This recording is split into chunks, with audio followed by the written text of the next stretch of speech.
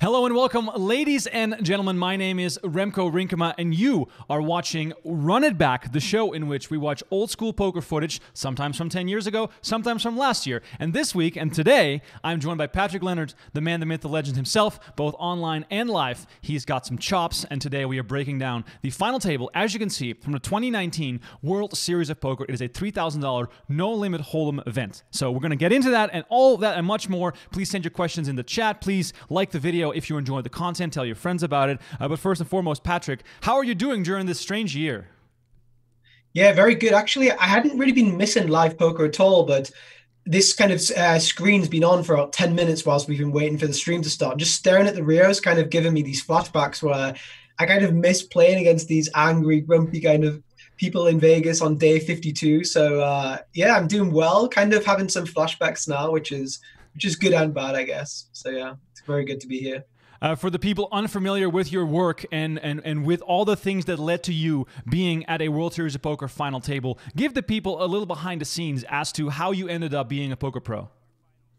Yeah, I mean, my whole poker career all started from being just a fanboy. I used to watch World Series of Poker 10, 12 years ago when I was an 18-year-old kid. I remember very, very clearly when I was around 20 at university, there was a thing called PokerTube. This is what was YouTube at the time. And you'd refresh at like 5 a.m., 6 a.m., waiting for things like high stakes poker or World Series to come out. And I was such a fanboy. I just engrossed myself in poker. And when you spend 10 hours a day thinking about something for 10 years, you just naturally become a little bit better every day because you're so engrossed. It doesn't matter if it's FIFA or World of Warcraft or poker. And luckily for me, poker ended up being a career for me. So yeah, it's been one hell of a journey, that's for sure. We are watching the final table. You are second to last in chips. However, still some stacks pretty close to each other. We're rolling straight into the action, picking up pocket kings as the server tried to deliver you what looked like perhaps a coffee or a green tea. Walk us through this first hand. Let's kick things off right away. What do you remember about this moment? I don't remember this hand at all. It must have been at the very start. Usually when you have flashbacks to final tables, you think, oh, I was so unlucky here, I was so unlucky there. You don't remember, oh yeah, I got dealt kings first hand. So this is actually quite interesting for me to see because I haven't seen this.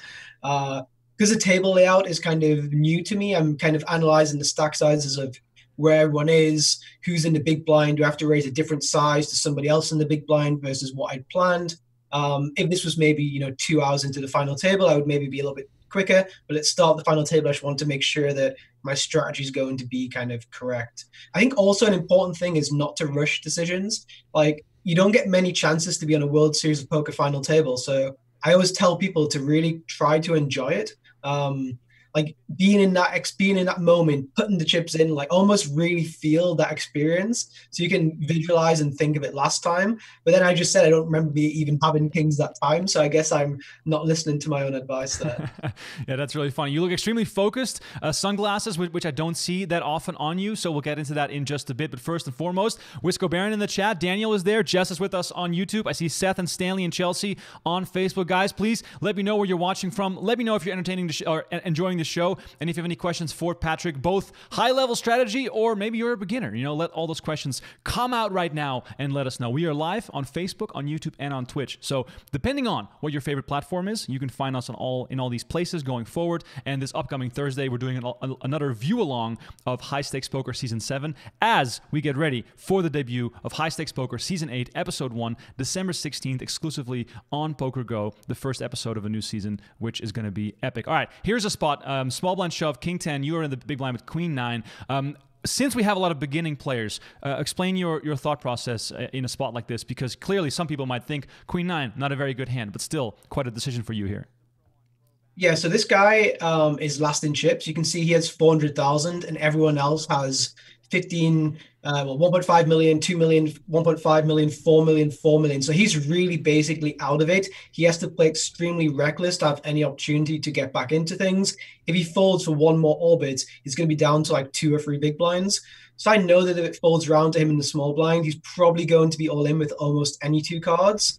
And whilst, king, queen beats me, ace, king beats me, he's also going to shove hands like queen 2, I think, 9-5 suited, hands like 6-5 suited, hands like jack 3 suited. So I do really well against a lot of hands. I'm trying to kind of weigh up the risk and reward. If I call and lose, I'm going to be the short stack along with him, and then I'm going to be away from all the other stacks. Whereas I really want to kind of stay in the mix, stay as one of the mid stacks, try to get up towards one of the bigger stacks. If I win, it doesn't change too much, right? Like if we look at the two chip leaders, they have 4 million. If I knock him out, I go up to 2 million. So it doesn't change my position in the tournament at all. So the risk reward for me is really bad, but the risk reward for him is amazing, right? Because if he goes out, everyone expects it anyway. He's last in chips.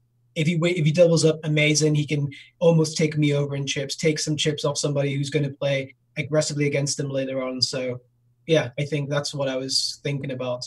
If I had Queen 10, I would have probably called, I think. Yeah, that was the question that I had in my mind. Like, what's the cutoff point there? You know, do you call with deuces? Do you call with Queen 10? Or, you know, does it have to be like a suited jack or something? Like, what are you thinking there? Well, you always want to dominate with both of your cards when you call all-ins, or you'd like to, of course. So the way that I think of it is, if it folds around him in the small blind and he looks at a 10, he probably thinks, okay, 10's a high card, I'm going to go with my hand. So if he has 10 deuce, he probably thinks, okay, if a double Brunson, we'll go for it. If he has 10-4, 10-5, he probably thinks, okay, high card, it's an okay hand. Whereas if he has 9-2, 9-3, 9-4, those are the ones which he might actually fold. So I think Queen 10 will actually perform quite a bit better than Queen 9 in that situation. That's what I thought in game, at least. So. Right. So you fold there. Weinstein picks up the blinds and antes, which is huge for his stack. Obviously, you are still quite comfortable there. No stress, really. And we see play develop here in the following hand. All right. Some shout-outs here. We have people watching from Iceland on Twitch. We have Houston, Texas in the house, North Carolina, Atlanta, Reunion Island. I don't know where that is. That sounds amazing. We have San Remo, Italy in the house. Patrick, you and I both probably have some memories of that place. I never went to San Remo, actually. You never went? One of the stops I didn't go to now. Oh, man. I never went to Deauville, and I never went to San Remo. Those were the two stops I always avoided. There's a connection between San Remo and Iceland. If anyone knows the connection between EPT San Remo and Iceland, let me know in the chat. This is an insider one, but please let me know in the chat. All right, here's a raise to 150K with sixes. You have a Queen 9, same hand, in the big blind. You decide to defend here, flop a queen. Run us through the hand. Yeah, so this guy's the chip leader. I imagine he's going to open extremely wide. I felt like post-flop he wasn't the kind of guy who would put a lot of pressure on me. I thought he would want to play kind of small ball against me. Like you can see he's checking sixes here. He probably should just bet sixes, make me fold a hand like King 8 or King 7 or Ace 8 or whatever it may be. But I thought he would play passive against me, so that's why I defended pre-flop. On the turn here, I think I should probably bet. Yeah, he's most likely got a showdown value hand. If he has something, let's say he has 7-8 offsuit, he's likely going to just bet the flop. So when he checks, I think he has a jack, pocket tens, ace 10, something which is going to call me pretty often. So I go for a bet. Yeah, so you bet hoping that he calls down with weaker showdown hands. Yeah, and yeah, probably he'll fold this one. But if he does fold a hand like pocket sixes, it's also fine for me as well. Because if I check, he's probably going to check too, and then he just gets to realize all of his equity, and maybe he hits a 6 on the river and wins a big pot against me or whatever it may be. About my sunglasses, you're correct. I don't ever wear sunglasses, but the lights are so bright on these final tables, and people don't realize how bright they are when you're sitting there, especially in the seat I was in. It's opposite behind the dealer. The light's really shining down. You can see on the guy next to me, the light beaming off him. It's quite uncomfortable a lot of the time. This guy raised me here on the turn with pocket sixes. I'm not sure exactly about that. He doesn't really represent much. Maybe he thought he turned a set, like he thinks he has pocket. Like I'm not being like ironic. Like he might actually think he had pocket fives rather than pocket sixes. It's a similar hand. He has 2 red sixes. It's a black 5. I'm not sure. But I'm not going to fold. It's a line which just doesn't make much sense to me. So does the king on the river scare you then, or does it make you more comfortable given that he's more likely to check behind, which he does in this case? It's not a good river for me, because if he is bluffing with like ace 10 or king 10 or king 9 or something like this, he's going to improve. And if he does have an air ball like 7-8 offsuit or something, he's very likely to continue bluffing, because he can represent the king. Like I don't have that much king X hands myself. I'm going to be all in with ace king pre-flop, king queen as well potentially. So I don't like the king at all. But I love it when he snap checks. I'm like, okay, this is very good news for me. For everyone just tuning in, we're getting some questions about what we are watching. This is a $3,000 no-limit hold'em event from the 2019 World Series of Poker. There were 671 total entries. The first prize is $380,000, and Patrick Leonard is joining us today, and you can see on the screen he is at this final table from last year at the WSOP when the world was still just the world and things weren't very complicated. So we are using this opportunity to break it all down and to get deep into it. Also, no one got my connection between EPT San Remo and Iceland. The connection is that during EPT San Remo, about 7 years ago, there was the huge volcanic eruption on Iceland, and people got stuck in San Remo, couldn't travel home because of the volcanic eruption. That's the EPT San Remo little gimmick. I was stuck in San Remo. That's why I remember. All right, we have Joe, Daniel, Bruno, Graham, and Mitch watching from on YouTube. I appreciate you guys all chiming in. Please hit that like button or smash it, as some people like to say. Dave Temple watching from Hull, England. He says, it's bloody freezing here. Well, Dave, good thing you're inside watching the show. Appreciate you tuning in. And for the people on Twitch, thank you so much for being with us. This is only the second time that we are live on Twitch after we had Jennifer Tilly on the show just last week on Thursday night. All right. Back another hand. There's plenty of hands here that you're involved in. It's the Canadian no-let opening with ace-queen on the button. You are with ace-7 suited in the big blinds. I feel as though many beginning players sometimes overestimate the value of the smaller suited aces. However, Patrick, please speak to the fact that they still do have good value if you can see the flop for a reasonable price. Yeah, I mean, this one is definitely a fascinating spot pre-flop, I think. I think, well, first of all, suited aces do have so much value. Even if he has, say, pocket kings, pocket queens, like monster hands, I'm going to have good equity against them, 30%. If I had a hand like ace deuce offsuit, I would have went all in here because ace deuce offsuit doesn't play that well post flop. But a hand like ace-7 just plays really well. I don't achieve much by going all in. If I go all in with ace-7, he's going to call me with ace-10. He's going to fold ace-6. Whereas if I go all in with ace-2, I can make him fold ace-3, ace-4, ace-5, ace-6, ace-7. So I can make him fold a lot of hands. But with ace-7, I think I want to kind of slow play pre-flop, trap him a little bit with ace-7 here. So in this case, you feel really good about your hand? Yeah. I mean, he's going to bet everything on his flop for sure. It's just a board where he's going to bet if he has king-10. He's going to bet if he has pocket fours. I'm dying for him to check back at this point. I want him to check back, and then I can basically bet the river and try to get some value.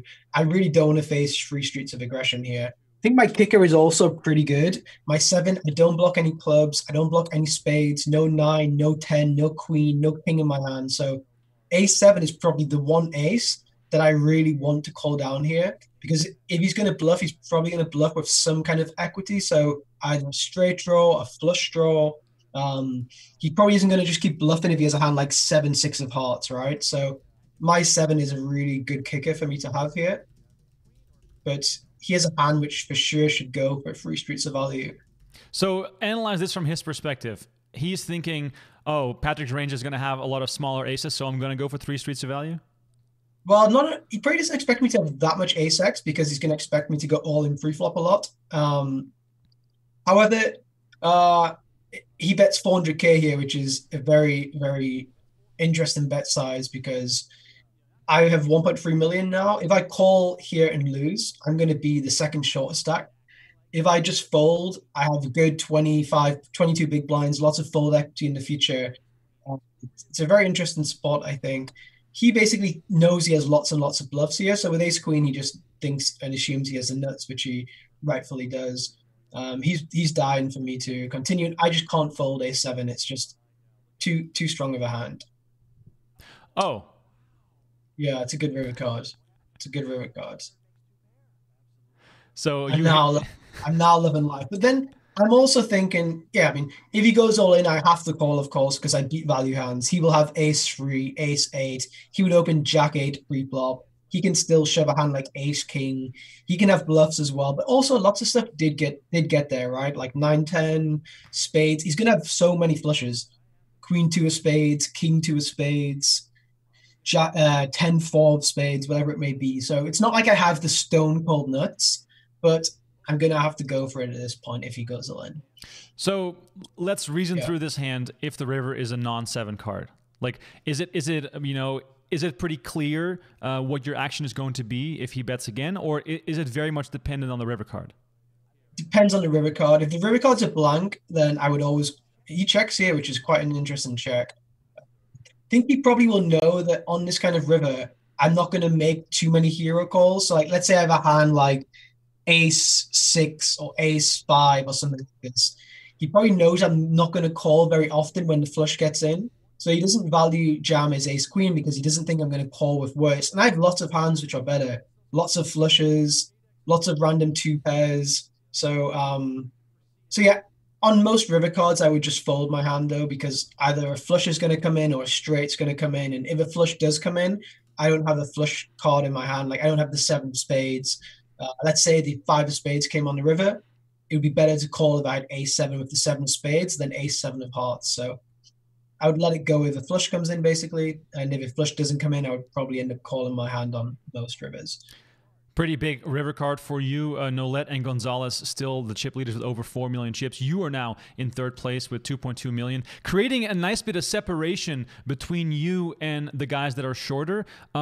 Please talk to me about how this changes your approach to a final table when you get an increase in chips and you sort of separate yourself from the smaller stacks. Changes so much. So when there's like five or six people left, you can't really fold your way out because you're going to fold your way to fifth usually very often. Whereas now I have a bit of breathing room. My tournament kind of focus is on stack preservation rather than accumulation. So with 2 million, I'm still very far off being chip leader. So I'm not trying to accumulate the chip leader chips. I'm trying to preserve my 2 million basically. So I want Weinstein or Weinstein and Debo, I think he's called, and also Ivan Dera. I want those guys to basically go out and then me play free-handed against the two chip leaders and try to get lucky kind of thing. That's kind of my focus at this point, because the pay jumps between sixth and fifth are not going to be very big. But once you get to the top three, the pay jumps start becoming really big. I think first place is 380 and sixth place is 80K. So getting to these top three places is crucial. So I'm trying to just stay around and get there basically, while still trying to take spots if I get them. I'm not going to just fold everything, but at this point I will be playing extremely tight. We have Nolette with the raise with the queen five, Daira moving all in with pocket eights, and Gonzalez looking at ace queen suited in the big blind. Of course, this is one where stack sizes really come into play, especially because Nolette and Gonzalez are the two big stacks with Daira all in, and he's not even one of the shorter stacks. So I feel as though we have to give Daira credit for a pretty narrow range here. He actually should be very loose because his risk reward is so big. He's going to make 160. Remember, there's an important factor here is that the ante is quite large. It's big blind ante, I believe. So the ante is twice as large as a normal tournament because the big blind pays ante every time. So when we're down to three-handed or four-handed, the ante is actually going to be really big that each player is putting in each time. So there's lots of dead money. And Nole is going to be opening extremely wide. He's going to be opening, like you see, queen five suited, right? So if Ivan has any ace, he can profitably shove here for sure. And getting one through is very crucial, right? Because he also doesn't want to blind down to 800K, 500K, 700K. Being able to get one shove through has made him go up to 1.6 million. He's increased his stack by 33%, which is absolutely massive. And now he can play a bit tighter. Now he can wait for his spots. But getting that one through is so crucial when you're bunched together with other stack sizes. Because my reasoning was, and that's the reason why I thought it was going to be a tighter shove, is because De Bernardi and Weinstein are so much shorter than him, than like the risk of him going up against the chip leader, from my perspective, would not be worth it, given that those guys basically have 10 bigs each. Yeah, we call it the gap. So if you think the gap between someone's raised range and raised call range is too large, like if let's say someone's opening 100% of hands and calling 5% of them, the gap is massive, right? So you would always shove any two cards. Whereas if someone opens 20% and calls 10% of hands, then the gap is not so small. So if you can kind of visualize all the hands in poker, see how many he's opening himself, and then visualize how many he's calling, on the gap is dependent on how risky you can be. Because if I tell you the guy's never going to call, you would just shove with seven deuce, right? Whereas if I tell you the guy's always going to call, you would shove very tight. So it's you trying to work out how big this gap is. Is it 100% and zero? Is it 100 and 100? Or where is the gap? So if you believe the gap is big enough, you can add 33% to your stack. You just have to take those kind of spots. Here we have an all-in queens versus king queen, Weinstein at risk against De Bernardi. Kind of interesting them both being the shortest stacks going up against each other, which, you know, in many ways is the logical outcome, but you don't see it all that often, that the smallest stacks clash, and queens, of course, here with a massive lead. Going back while we watch this all-in to a question on Twitch from Triple G. He says, back to the ace-7 hand, for the people that missed that, Patrick River 2-pair against ace-queen. He says, if you were last in chips, without so much pressure from ICM, would a7 be a reshove in the big blind versus the button? So there's an important factor in this hand. It was the small blind Weinstein here. He had 6 big blinds, I believe, or between 5, 6 to 7 big blinds. So the button is actually probably not going to open that wide here because he's committing to calling off the short stack, and the short stack had to gamble because he was so short. So the button raise should actually be somewhat strong. And when I say strong, I don't mean like ace king. I mean hands like, you know, queen 10s, jack 9s, stuff like this. It's not like he's going to just open the button with, say, jack 2 or jack 3. If the small blind had the same stack size as me and we both had pressure on us, I would then be more inclined to be aggressive. But yeah, if that was a very short stack, then I would, of course, just go and take my equity and run it against, say, queen 10 off or whatever it may be. Shout out to the people in the chat. Stephen Grady asking a question on YouTube about the same hand, because as we saw, and I can pause this for a second while we tackle this hand with one last question. He's asking, why did you find the check back so interesting from the ace-queen there, from Nolet on the river? Yeah, so his hand is just very strong, right? Like the board was ace, 2, 5, jack or something. It's like, it was a very dry kind of board. He's not beat by many hands. So any pocket pair, I'm all in pre-flop. If I pocket threes, I'm all in. Pocket 8s, I'm all in. Pocket jacks, I'm all in. Pocket aces is unlikely because he has an ace. Ace jack is the top 2 pair, which improved. I'm all in with that. I may shove the turn with some hands. So let's say I have a hand like ace 3 on the turn, which is 2 pair. I'm very likely going to be all in on the turn. There were so many draws out there that I would just go run my hand, get called by ace, queen, ace, king, fold out the draws, kind of add this huge part to my stack. So it's not like I have that many really strong hands. When I get to the river, I have lots of like 1-pair hands, ace 7s, ace 6s, ace 5s. So yeah, his hand is just very strong against the range of hands I get to the river with, I think. We've gotten some new followers here on Twitch. Jose Inasot, we have Gutshot Vodka, we have Wannabe, we have Bobby King, we have New Paranoid, we have a lot of people coming in on Twitch. Appreciate it. Only the second time we're live on Twitch, and I appreciate all the new followers on there, as well as my fans up on YouTube, which is the OG platform. Please don't forget to smash that like button and let me know where you're watching from, and that goes for every single platform. We have some Italian chatter going on Facebook, which I also appreciate, and Ali Marchington says 2019 was a good year, and she says, good evening, Pats and Remco. Appreciate you watching, Ali, as always. Please chime in the chat if you enjoyed the content. And this is Run It Back. So if you're new to the show, we are breaking down a final table from the 2019 World Series of Poker. If you're wondering, but Remco, you always watch high stakes poker. What is going on? Well, we're doing that again on Thursday night, the 8 p.m. Eastern time window. We're going to watch back-to-back High Stakes Poker episodes from Season 7, and we're doing that in anticipation of High Stakes Poker Season 8 premiering on December 16th at 8 p.m. Eastern Time, and use the promo code HSP to take $20 off the annual subscription to watch the new season of High Stakes Poker, as well as Poker After Dark, and every single thing we've ever made. So that includes this final table. You can watch the whole 6-hour stream if you want to, and send Pads more questions about it, because I'm sure there's plenty. All right, pocket 10s on the button. Let's break this. This is a really interesting hand, actually. Yeah. So this is a spot where I'm going to be very aggressive pre-flop. There's 2 stacks who are shorter than me. I won't have many opportunities to raise myself because the 2 chip leaders on my right. So it's very rare that I even get a chance to open the button. So I am going to be very wide here opening. I'm going to think about my raise size. Again, the ante is really large. So the big blind gets a good price to defend lots of hands if I min raise. So I hope I go for a slightly larger size than 160. I hope I go like 220 or something, 215. I'm not sure what I go. Let's see what you do. That's what I would do now, looking back at least. I don't know what the chips are. Yeah, I go 220, which I think is good. Big blind with King Jack's quite close. I think he should probably go all in. Against me, I'm going to be extremely wide here. Again, the gap between me, I also can't call wide, right? If he shoves all in, I can't just call with ace 8 or ace 9 or ace 7 because he's basically covering me as well. So he can put a lot of pressure on me by rejamming here. So I think going all in as him would be pretty good. Maybe he thinks he has big edge on me post flop and wants to take me to the streets though, which is fair enough as well. Yeah. Do you think the stacks from his perspective are deep enough to see a flop, or would you have preferred seeing a shove from him?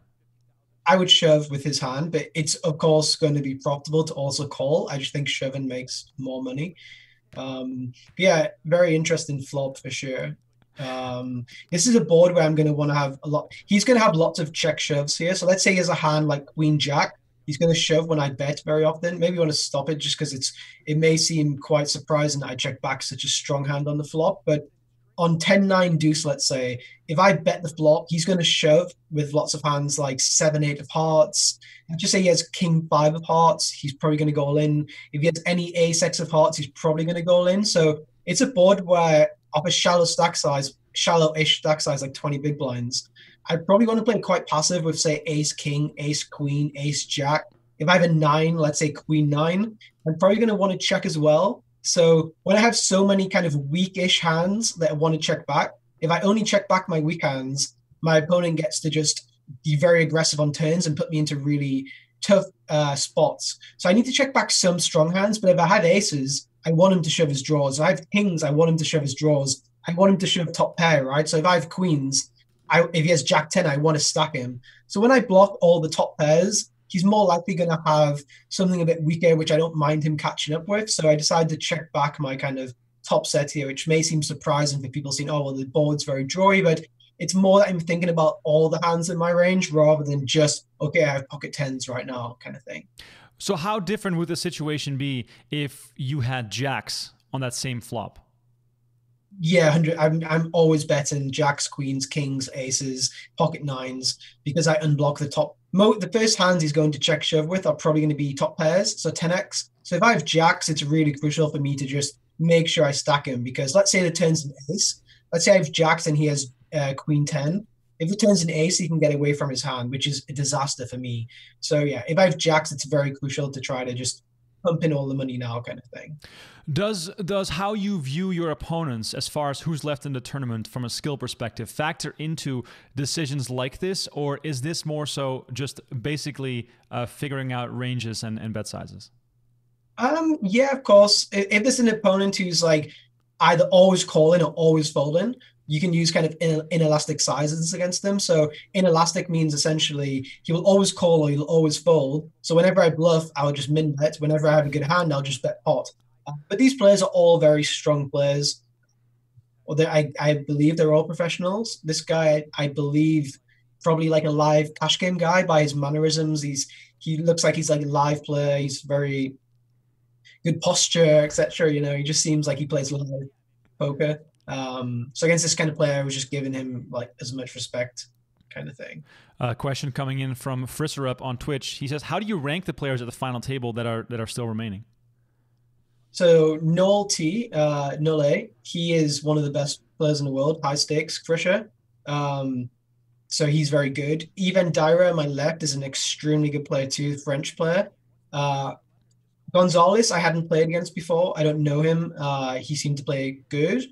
And Debo, like I said, I don't know him or know what he does or what he plays, but he looks like he plays poker kind of thing. Do you know what I mean? He looks like he's played lots of flops, lots of turns, lots of rivers. So I just imagine he's like an American live cash game player, you know, like maybe he lives in LA, plays 5-10 or something. That's how I would assume him from the outset. Continuing here with the action in the hand, he decides to lead on the turn, betting 290K, and that takes us to the river as you make a call. I'm just guessing that there's not a lot of merit to raising here, whatever, basically.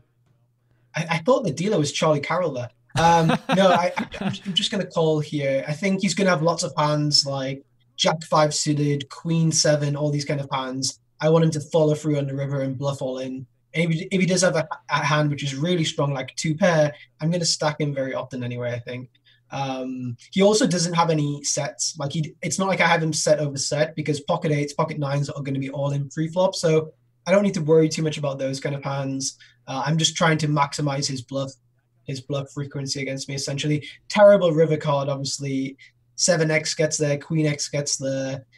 I'm just happy to kind of show down, hopefully. dying for him to check. I'm like, please don't go all in. And that's the funny thing about how live tournaments sometimes play out, is that if a few hands break right, then all of a sudden you have a chance to win a bracelet. If a few hands break wrong, you're out in 5th place and you win like 90K, and you'll end up thinking about this for many years after.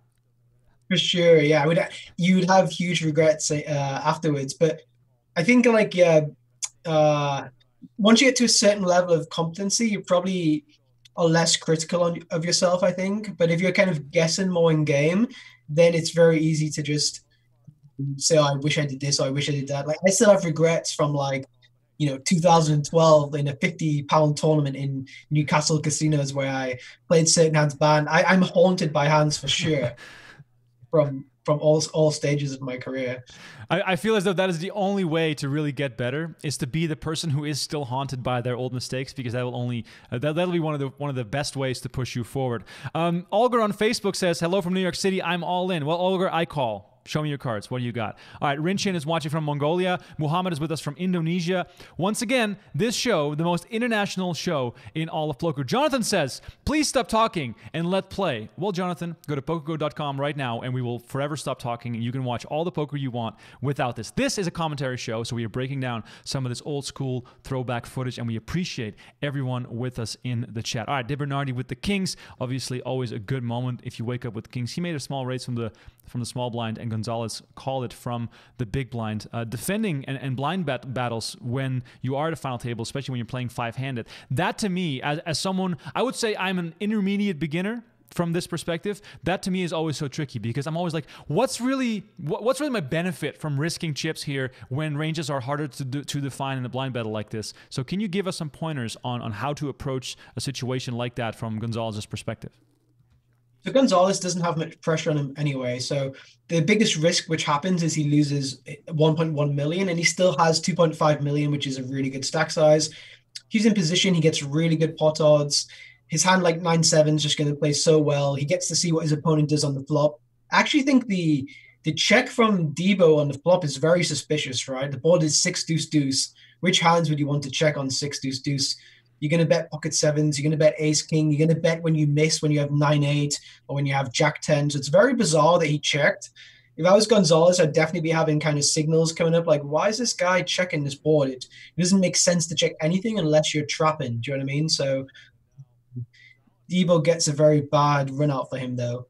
Gonzalez is going to be forced to bluff here. He's going to call the turn with lots of hands like king of diamonds, 9, queen of diamonds, jack. So on the river, he's going to have so many flushes. I don't think if Debo can somehow find a call here, he needs to expect Gonzalez to turn a 6 into a bluff, like 6-5 suited or ace-6 offsuit or something like this. And I think with a 6, he would most likely take his showdown. So it's going to be a tough goal for Debo. You can see he's frustrated. He's like, why didn't I bet the flop? And this go plays into what you said earlier about, gauging whether someone is an accomplished or an experienced player, because I don't think you'd be as likely to make a bluff against someone who is purely recreational, mostly looking at their own cards, being like, I have kings, I'm not going anywhere. Yeah, exactly. He has to expect him to. Well, with 9-7, he's trying to make Debo to fold his bluffs as well. So let's say Debo had a hand like queen, jack of clubs and just put a bet out on turn. You're trying to bet the turn to make him fold his worst air kind of thing as well. So you can use a kind of small sizing. But yeah, I would never use a large sizing to make somebody fold a top pair hand if they were an amateur player, because generally they're not going to want to do that.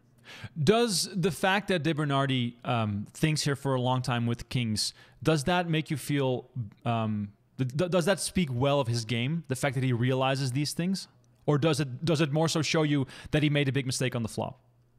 I wouldn't say it's a huge mistake on the flop. I'd say yeah, of course he considers every spot quite deeply. I think there's actually interesting kind of the interaction between the guys just a little bit ago where they Gonzalez was really staring him down, trying to and now he's looking away, which I think is somewhat suspicious, that he changes his motion and his posture and everything kind of in game. I think that's something which maybe Debo could have read on, but maybe he thinks it's strong. Who knows? Right. Darren Wagner on Facebook is saying, why did you take your glasses off on the river? Were you trying to intimidate him in the hand with 10s where you check behind?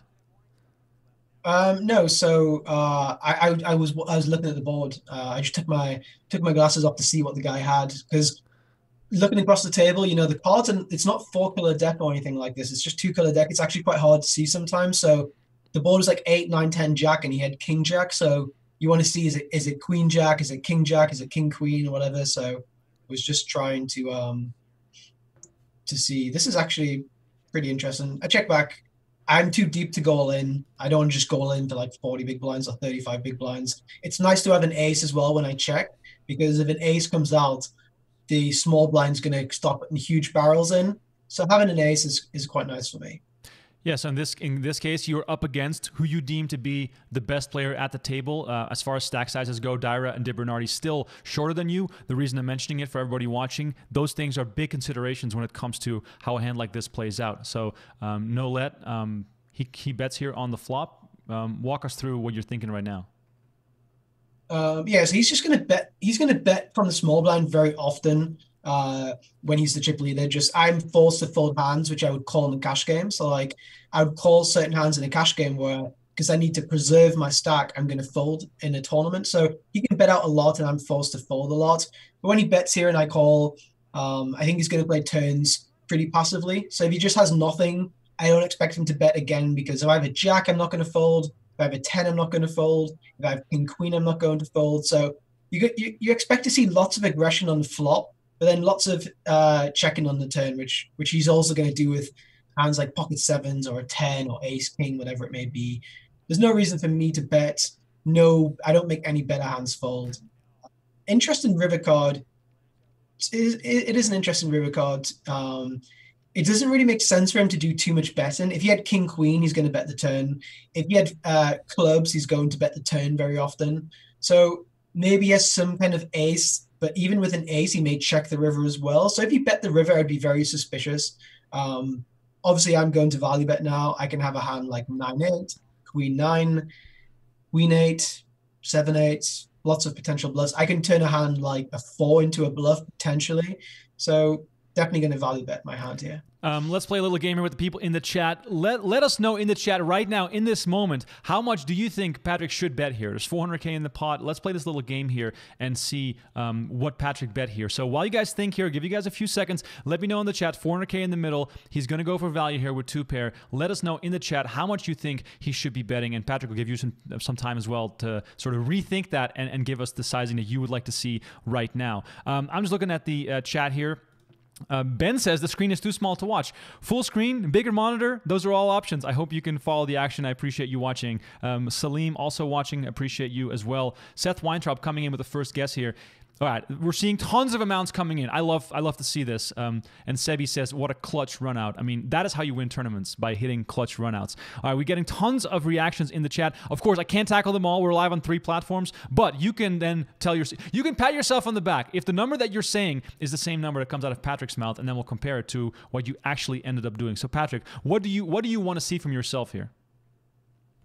I would like to use a large sizing. I think in general, I don't have many thin value bets here. So like, let's say I have a hand, if I have a jack, I'm going to bet the turn, right? So if I have a hand such as 10-9 or king 10, I'm not going to bet the river. I'm happy to show down, try to take the 400,000. So on the river here, I'm literally betting flushes, straights, and ace X. I don't have that much ace X. Like, I'm going to raise ace queen, ace jack pre-flop. I'm going to raise ace 9 pre-flop.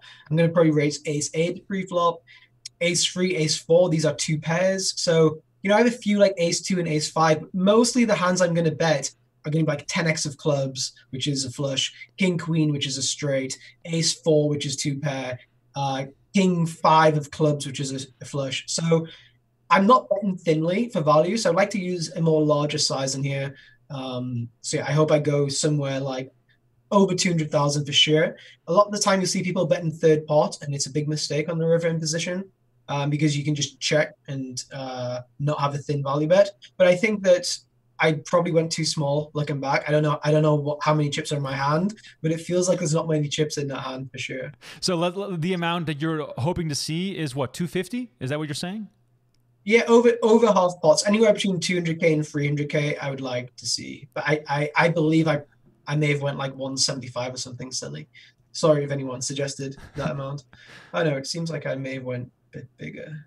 He throws the chip at you to indicate the call immediately. You made it No, 315K. My chip flew into his stack size, actually. Oh, okay. So that wasn't his call. So 315K. That is the amount you bet. So it's more than 200, which is good, but it's also maybe a little bit too big, is what you're saying. No, this is I would like to go. If I had the spot again, I would go probably this amount, anywhere between 300 and 350 for sure. But yeah, anything over 200 is fine. Anything under 200 would be a big mistake, I think. What was the most common size from the chat? Let's see. We have. Well, I'm gonna rip off a few just so we can get through this. 300, 190, 280, 335, 220, 260, 350, 275, 90 to 150% a pot. And then on Facebook we have. Oh, I love this. Bruce Walker, 625K. I think that's good. I honestly think that's good. Honestly, I think that's really good. All right, Bruce. I'll give you a like for that comment. That's awesome. Yeah, 250K, 220, 170, 160, 320, and then on Twitch we have 350. We have a few people saying overbet. 400, 160, 300, 325. Of course, I just rattle off a bunch of numbers, which is highly confusing for anyone watching and wondering what the hell is going on. When I rattle off those numbers, is there any takeaway from that? Do you notice anything in that pattern of those numbers? Are people generally in the right range, or are they too small or too large? No, they seem to be in the right range, about 350, right? So yeah, it seemed good. Come on, people! No one made the joke 350. What are we doing here, really? Come on. I think I heard someone make it actually. Maybe they just said the numbers. Yeah. Yeah, that doesn't count. You have to say about 350. That's the only way it counts. All right, moving into the next hand. Good question from Frisserup on Twitch. He says, "Do you change your game plan when the hole cards are exposed 30 minutes later on a live stream final table?" No, I'm just going to play what I think is good, kind of thing. No. Obviously, if I make a play against somebody and I've bluffed him and he knows I've bluffed him, then maybe that'll make me change my frequencies in the future. But unless something absolutely crazy goes down, or I see a guy opening 7-2 off or something, I would just try to play it in line. Because they also have the information too, right? Like if they know they've raised 7-2, they're probably not going to raise it next time because it's shown down. So it's easy to level yourself like this. This is a really, really interesting spot. So I raise the cutoff, and the small blind goes all in for 11 big blinds, and he's by far the shortest stack. And he's probably going to shove ace-2 suited, king, queens, stuff like that. You can see I really don't like it. So very, very, very close to this hand. Like ace-10 is a super, super snap call, and like ace-7 is a snap fold. So ace-9 really is in the uncomfortable territory here. What about just to throw a few out there? What about king-queen suited? I would snap call, yeah. Again, it's about domination. So like my 9 doesn't do too much for me. He's probably not shoving 9-8. He's probably not shoving 10-9. He's probably not shoving jack-9. But when I have king-queen, he has king-jack, king-10, queen-10, queen-jack. Queen 9 suited, whatever it may be. So, yeah, I think king queen probably does slightly better than ace 9 off here, especially as he may not shove like ace deuce off himself. I'm trying to get some kind of a read. Like I'm seeing this as an online player, but I definitely prefer. I think I'm a lot stronger live than online. So I'm a lot about trying to get reads and feelings and energy and intuition through asking questions or looking at people or speaking out loud, whatever it may be. So it's definitely what I'll be doing in most of the spots. And how strong are 6s, 7s, and 8s? For me, I would for sure call them, yeah. Right. Because he's got the first like hands he's going to shove is like ace 10 offsuit, ace jack offsuit, ace queen offsuit, ace king offsuit. There's so many combinations of offsuit combos there. So when I have 6s, I'm just flipping enough of the time. But yeah, I'm happy I made this fold. It's a tough fold, I think, because he's a short stack. I'm getting a very good price. I dominate some hands. But yeah, he seemed pretty calm, I thought. I don't know. Let's see what else we got going on here. Poker Weather on Twitch says, "Oh no, you're making Paz watch his jacks fold again." Yes, we are. we are getting to that in just a second. And Patrick did a breakdown of that hand on his YouTube channel, so go find him. If you just search Patrick Leonard on YouTube, you will find his channel. Please like and subscribe and check out his videos as well, but not before liking and subscribing to our channel, because we do the show twice a week, and we're here to bring you both entertainment and a little bit of education every now and then, and that is what we're here for today. If you're just tuning in, this is Run It Back. We are breaking down a final table from the 2019 World Series of Poker. All these final tables and all this action that we're watching on Run It Back is available on PokerGo. So if you're tired of us talking, which I can understand that, you can go to PokerGo.com right now. And if you're not a subscriber just yet, use the promo code HSP to take $20 off the annual subscription. And please know that we have a new season of Poker After Dark starting on Sunday, and a new season of High Stakes Poker starting on December 16th, with new episodes airing every single week. So I don't know what else to say. That's just going to be a great little bit there for you guys to enjoy. All right, what's happening here? He limped a small blind, and I check the big blind with Jack 10. It's a hand which I don't really want to raise. It doesn't do much for me by raising. He doesn't fold Queen Jack. He doesn't call, Jack 6 or anything. So it's a hand which I'm really content to just check with. On the flop, he's probably not going to fold a better hand. He's probably not folding ace high yet. He's not going to fold a 7 and 8 to king. I'd rather just check and see what happens. Turn at 10, and it's kind of an interesting turn card. His hand is so bad. He has no heart in it. He should just check fold the 10 here. He seems kind of disinterested in the pot. You can kind of assume that he doesn't seem too interested. I want to check back and then bluff catch most rivers, because if he has a hand himself, like, I don't know, 4 or 5 offsuit, he's always going to bluff the river once it checks down. So I have a hand which really enjoys checking to the river, then bluff catching. I think he might check again. It's interesting that he's not looking at me at all or trying to get a read on. I'm really looking over towards him, but his game is more trying to do the opposite, I guess. So it's interesting when you have two people who are like, I really like it when both people are looking at each other. When someone doesn't look at you, you can often you can't get those reads on players. Like if I'm playing against Daniel Negreanu, I definitely would not be trying to stare him down or trying to do anything like that for sure. But yeah, it's an interesting one for sure of how you should approach those spots. I think this guy, Nolty Nole, he has really good live presence. He's seen as a bit of a psycho, like very aggressive, very crazy, and he understands his image very well. He's honestly, I consider him one of the elite players online and live. I definitely would have preferred him to bubble the final table, that's for sure. But lucky me, I've got position on him, so that's nice. Definitely. For people who are just tuning in, this is the 3K No Limit Hold'em final table with 380K up top. Pads and myself are breaking it all down for you. Daniel Riley on YouTube says, always listening to the way Patrick thinks about hands. Appreciate that. And Sebi follows it up with always giving great breakdowns. So that is a good one to put into your pocket. Anchor Matzi on Twitch says, what is this? Well, I just explained that to you. We are doing a live watch party of this final table from the 2019 WSOP. Interesting topic you brought up there, Patrick, about more experienced live players and staring them down or not staring them down in the case of someone like Daniel Negreanu. Is there something such as, a live presence or a live aura that intimidates even someone at your level? Like if you're staring down Steven Chitwick, you feel as though he's looking right through you versus, of course, a more inexperienced player? For sure. Especially like earlier in my career, like maybe a year ago, 2 years ago, where I wasn't too confident in certain things, then yeah, for sure. There's players that, especially if they've made like a big call against you or like an exploitative call, like let's say you bet the river and they call the hand which you would never call with, then you start questioning like, do they see this or do they see that? So yeah, I mean, I just tried, you can see that when I'm in pots against these guys, I just try to be quiet.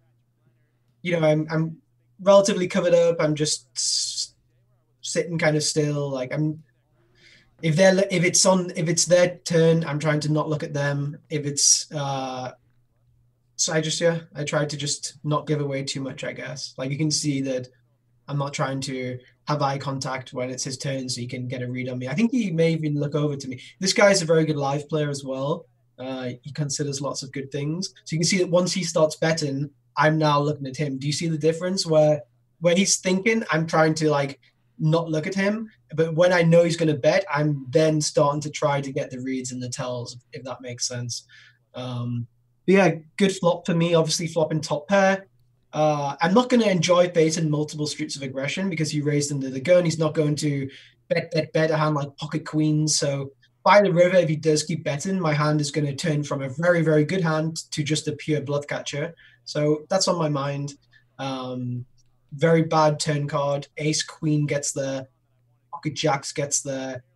Queen nine suited gets there. I do improve my equity in terms of I have a straight draw now, but if he was bluffing on the flop with say ace queen or queen nine or pocket jacks, he was betting for that for whatever reason, he's improved, so could be dangerous. Yeah, it's interesting because there's just a lot of combinations here that probably connect with that turn. It goes check check though. You must be actually. This is another opportunity here for the people in the chat. As we break down this hand, please let us know what would you do in this position right now. Patrick is in the big blind against the under the gun raise from Daira, who is a strong live player. Look at the cards, look at the board, look at the stack sizes, and let me know. Are you betting, checking? How much are you betting? Are you just open folding because you're scared? Just let us know what you're thinking of doing in the chat. I think it was a fun game. And I think we got quite a lot of responses to that just before. So 960K in the middle. We have top pair. We are up against a player who we consider to be very strong. Stack sizes are somewhat similar with a shorter stack still at the table here. People, get your guesses in right now, and then Patrick will break it down for you. And while you're at it, please smash that like button if you enjoy the content. I see we have some new followers on Twitch. I appreciate it. We have Congius, we have Dakanovic, we have Frisserup, Unibet Poker. My old friends from Unibet. Thank you so much for watching. I appreciate it. Worked for Unibet for quite a few years. Playmaker 562. We have Brian Kurth. We have RHCP. I love the peppers myself as well. Gumball 3000. We have Bad Cards AA. Well, those are quite good cards. Also following us, Edgy Dots, joining us on Twitch. So hit that follow button on Twitch if you enjoy the content. All right, the comments are streaming in, which means that it's the time for us to break it down. So Patrick, what would you like to see from yourself in this spot? Well, before the sizing, I think one of the most interesting things is like, what am I trying when I'm bluffing? So, like, first of all, I'm always working out what am I bluffing before what am I value betting, because your value bets are very easy to work out, right? So, if I have two pair, I'm obviously betting. If I have king queen, I hope I'm going to bet. If I have a straight, I hope I'm going to bet. But I have to think about what am I bluffing, right? So, if I have lots and lots of bluffs, I want to choose a larger sizing. But if I don't have many bluffs, I may want to choose a smaller sizing. So, looking at the board here, it's tough to think of many bluffs, right? Like the only hands I could really potentially bluff is like 4x. So if I had like 5-4 suited or ace 4, I could bluff this hand to make maybe pocket nines fold, pocket eights fold. So I have to ask myself, okay, which hands am I bluffing with? And then which hands am I bluffing against? So am I trying to bluff him off pocket nines, or am I trying to bluff him off ace jack? I think trying to bluff him off 10-9 suited, 10-8 suited, pocket nines, 6-7 suited, ace 6, these kind of hands makes most sense. So I think typically I want to go for a smaller sizing.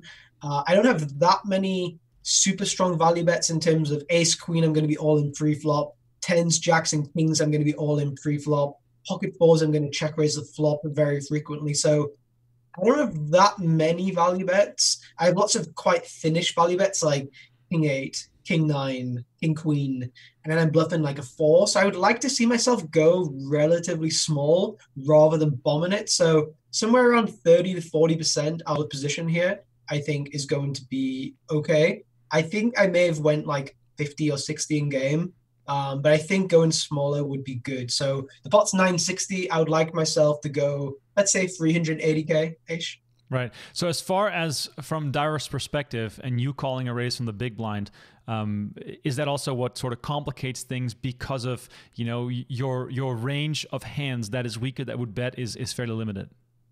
Yeah, it's just tough. So like if I had an ace on the flop, the aces which I would call on the flop would be ace jack and ace queen if I didn't go in pre-flop. So they've improved. I'm not going to call the flop with ace 7 or ace 8. So it's hard for me to have many bluffs here. Like on king 10x, queen jack's got there, queen 9's got there. So there's not many. It's hard to bluff here. So I'm probably thinking in my head, what am I bluffing here? Very intrigued what size I went. Well, you throw it down there confidently. Let's see how much it is. I wanted to go 380, but is it like 400-ish? It's hard to see. 390. Okay. I swear I haven't seen. But I mean, it's not it's not that rare, right? Like this is what I'm thinking now. I'm probably thinking somewhat similar in game two. Like my thought process is probably quite consistent All in right. spots. So yeah. Appreciate G on YouTube saying bet about 350. I'm happy that the Jokers are with us today. I appreciate that. Clay Wilson says 375. Victor on Facebook says 350. I love that.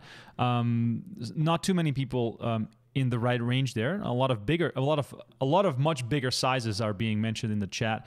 But yeah, the reasoning that you gave is very interesting because those are things that we always have to consider. And with we, I mean just metaphorically speaking, we as the person in the big blind there. Yeah. Again, I'm trying not to look at him too much. I wish I wasn't riffling my chips, to be honest. Looking back, I wish I wouldn't do that. But yeah, he folds, which is it's just fine. So you think riffling the chips makes you look stronger? Not stronger, just like I could be giving. I'm sure that I'm not 100% consistent. And I mean, this is a big spot. It's for a World Series poker bracelet. Like maybe I'm getting flustered in some spots, or maybe I look too comfortable in some spots. You know, like I think trying to stay stoic and trying to stay just very still, not even still, just like not doing too much different things where people could get reads on you.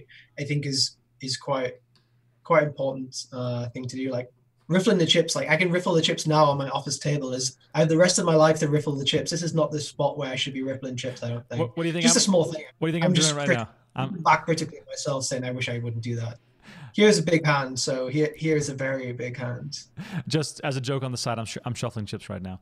All right, this is a big spot. This is the jacks against the pocket fours. Yeah, walk us through the thought process. I know you've already spent many hours on this hand, but it is still very interesting for all of those who haven't seen this before. So by the way, if you're watching, pay attention now. Turn up the volume a little bit and get learned. So first of all is I have 35 big blinds here. The null A has 40 big blinds. Someone else has 35. So we're kind of very bunched together. Someone has 15 and the other guy has 12. So the antes are very large. So it essentially means the 15 big blind stack has 13-ish, and it means the 12 big blind stack has like 10-ish, the way that the stacks become. The big blind here is really risking a lot of chips. He's risking 35 big blinds to win 3.5 big blinds. It's a very high risk reward, right? So I assumed that he wouldn't be shoving a hand like pocket fours or like pocket fives or like pocket eights or nines. I assumed he would shove ace king always, ace queen always, maybe a hand like ace five. Sure, that's the kind of hand I would expect him to bluff with, but to risk so many chips, I didn't expect him to have an underpair ever, really. That was how I assumed in game. So yeah, there's lots of things to consider here for sure. I feel like at this point of the tournament, I have a very good position in the tournament. I have 32 big blinds left, which is a really good stack size. I feel like I have good reads on all the players. I think we've just missed a hand as well just before where Nole raises the button with ace queen and I fold ace nine suited in the small blind, which was like a really important part of the tournament where I should go bust like 10 out of 10 times. So because I didn't go bust there and I had a good read on him, I assumed, I don't mean like I have this stone read on the guy or whatever, but I had a good feeling about all three of the players. I thought all four of the players, I really thought that with 32 big blinds, I have a very, very good edge left in the tournament. And pulling off jacks here is not going to be making much money. If he is shoving ace, king, ace, queen, ace five, like let's say he's only shoving ace, king, ace, queen, ace five, Paul and jacks here would lose me like $15,000, $20,000. It would be a very bad call to make. If he's shoving pocket nines, ace, king, ace, queen, and ace five, I would still be losing lots of money by calling. It only becomes a really bad fold once you start shoving all the underpairs, never shoves any of the overpairs, kind of thing. But in this spot, I thought, well, maybe he's shoving pocket queens, maybe he's shoving pocket kings, maybe he's shoving pocket aces, maybe he's not like, because it's 35 big blinds, maybe he doesn't have a non-all-in 3-bet range in these positions. The one thing which I didn't take into account as much as I should is what happens when I win. Because when I win, I go up to 7 million, I take out the best player, and I win the tournament, I would say like 80% of the time. So the risk reward is so interesting. When it goes bad, I finish the tournament last. When it goes really good, I usually win the tournament. But when I just fold, I think I come top 2 very often in the tournament. Gonzalez is a really nice guy and he played great, but I feel like I've played 30 big blind poker for 10 years. Like I understand it pretty well. And I was like confident playing for the next 2 or 3 hours for these kind of stack sizes with a great structure. So I believe that I finish top two very, very often in tournament when I fold. I believe when I call, I'm going to finish fifth very often. And I sometimes finish first. So there's lots of things to consider about the future game. Let me ask you. Yeah, let me ask you a silly question about this hand. If he shows you ace king suited face up, do you make the call? No, it's not fold. If he showed me on his hand, if there's three hands in front of him, he showed me ace king, ace queen, and ace five, I would still instantly fold. Wow. Even if he showed me ace king, ace queen, ace five, and pocket nines, I would still be probably on the line of folding to you.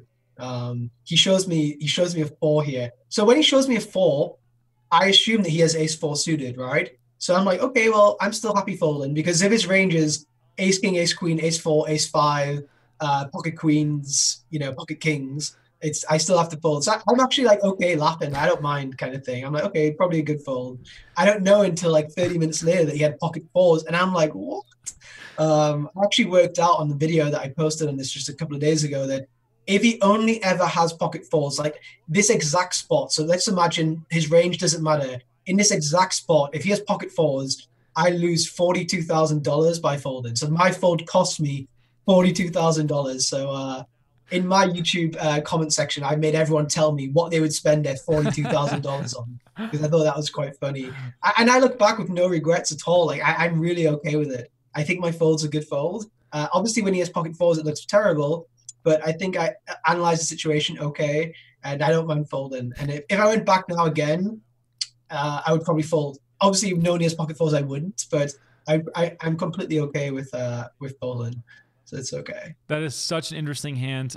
For the people in the chat, if you do have any good ideas how to spend $42,000, please let us know because that is quite an interesting little thought process there. But yeah, crazy fold. If you want to hear a more detailed breakdown of that specific hands, check out Patrick Leonard's YouTube page as well. He did an in-depth breakdown of that specific moment. All right, we have Daira with queens all in. No-let picks up pocket nines, gives us a chance to look at the chat for just a second. Twitch chat going wild about this hand. I appreciate everyone chiming in. Todd is really upset about staring in poker and how it has ruined the game. Todd, do you think that there was no staring back in the day?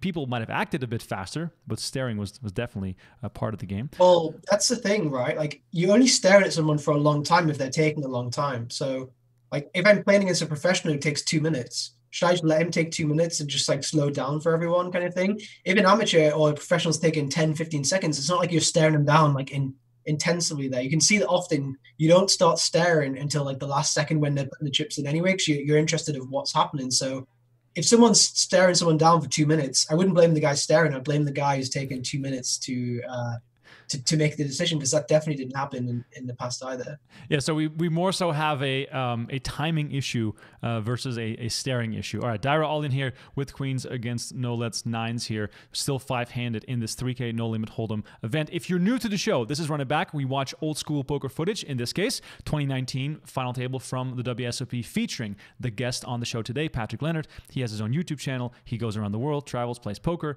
does the high stakes thing, does a lot of cool stuff for party poker. So please go check him out. And if you have any questions, if you enjoyed the show, please let me know in the comments, in the chat. And, follow, like, subscribe, do all those good things. We are live in 3 platforms, so it's a little bit hard sometimes to keep up with everyone. However, I will do my best to get as many questions in as possible here on the show. A lot of people saying, I don't know if I'd be spending any time thinking about making the call with jacks. Yeah, and that's probably why you're maybe not a pro. Maybe those are the moments that turn you into a better player when you do sort of, even though in this case, he has fours and you were wrong. But the fact that you can break a moment down in real time the way that you did, I think that sort of goes to show that you sort of taken a step to the next level. Is that a fair assessment?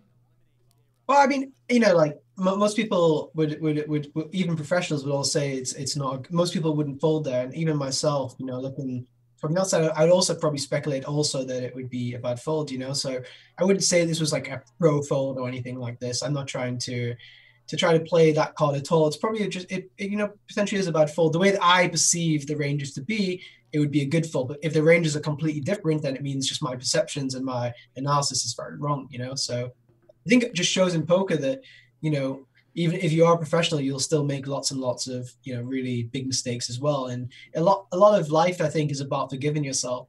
Everything, and if you don't forgive yourself of making a fold on a final table or making a bad play in poker, then probably in life it's going to be difficult to forgive yourself too.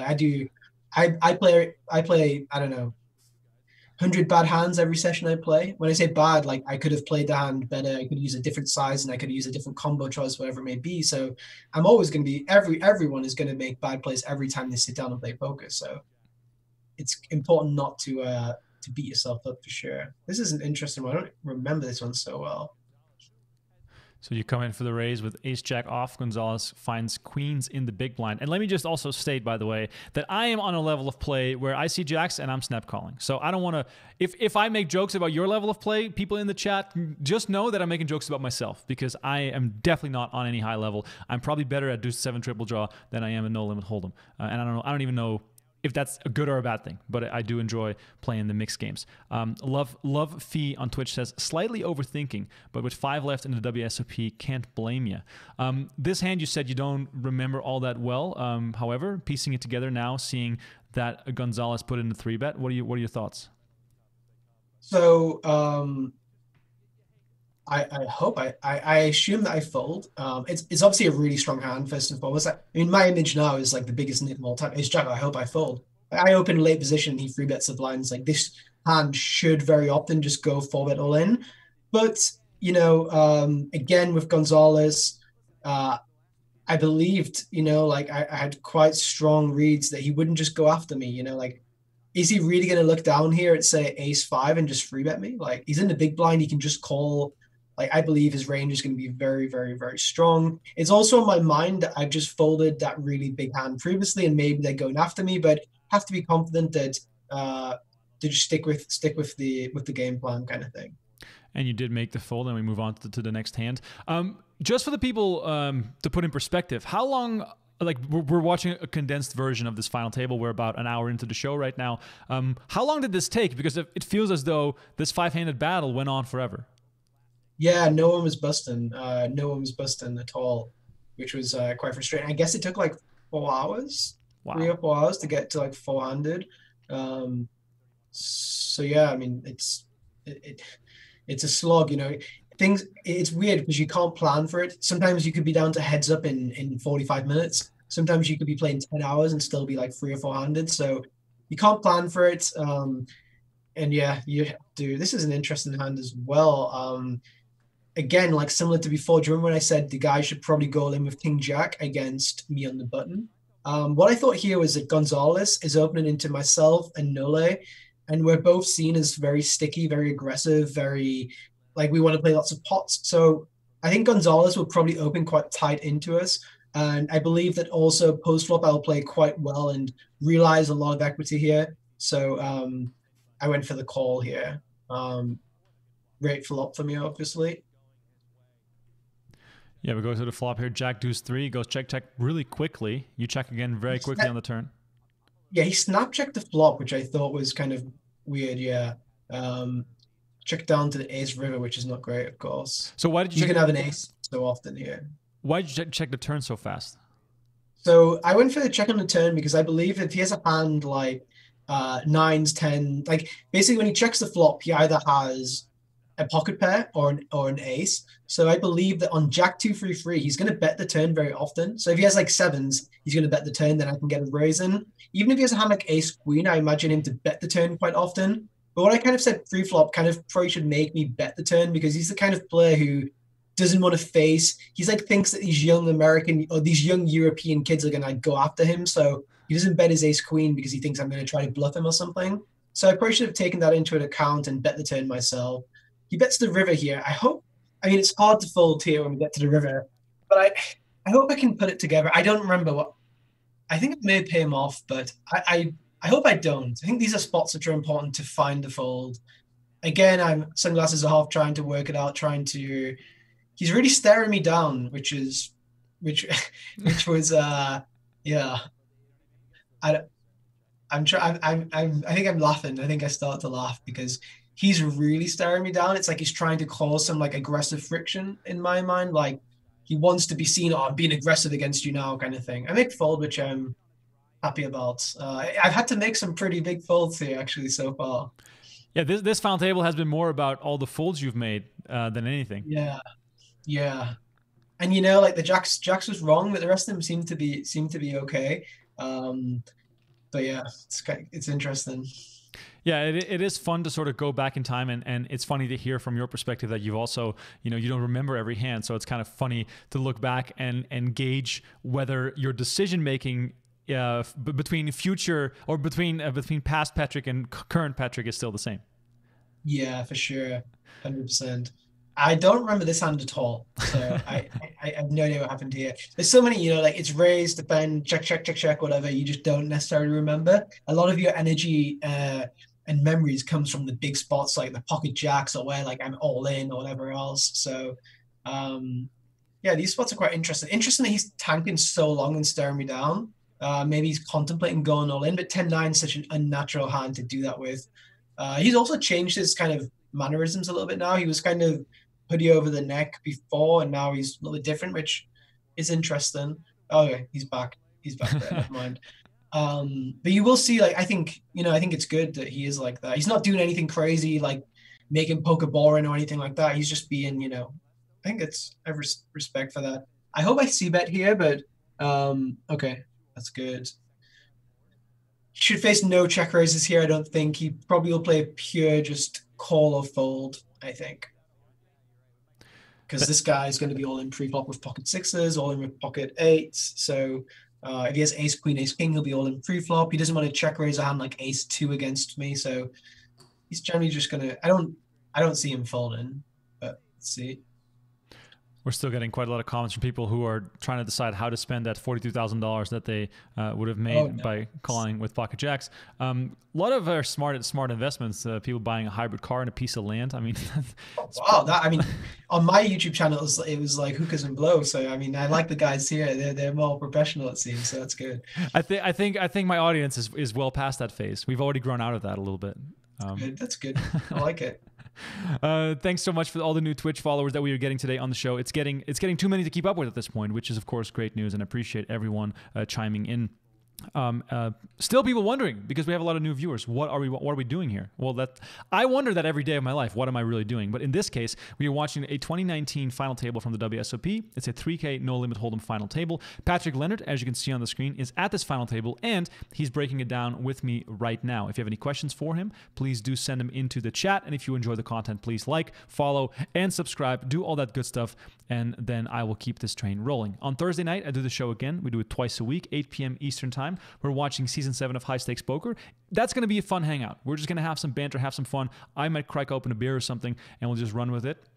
And that we're doing that because High Stakes Poker Season 8 is coming to PokerGo real soon, December 16th, 8 p.m. Eastern Time. All right, I think we missed the end of this hand here. Let me just go back real quick while I was jabbering away. Yeah. You bet flop, and it goes check, check, check, check. Yeah, quite unfortunate. It may seem like a relatively small pot, but the difference between having 2 million or 3 million here is so big.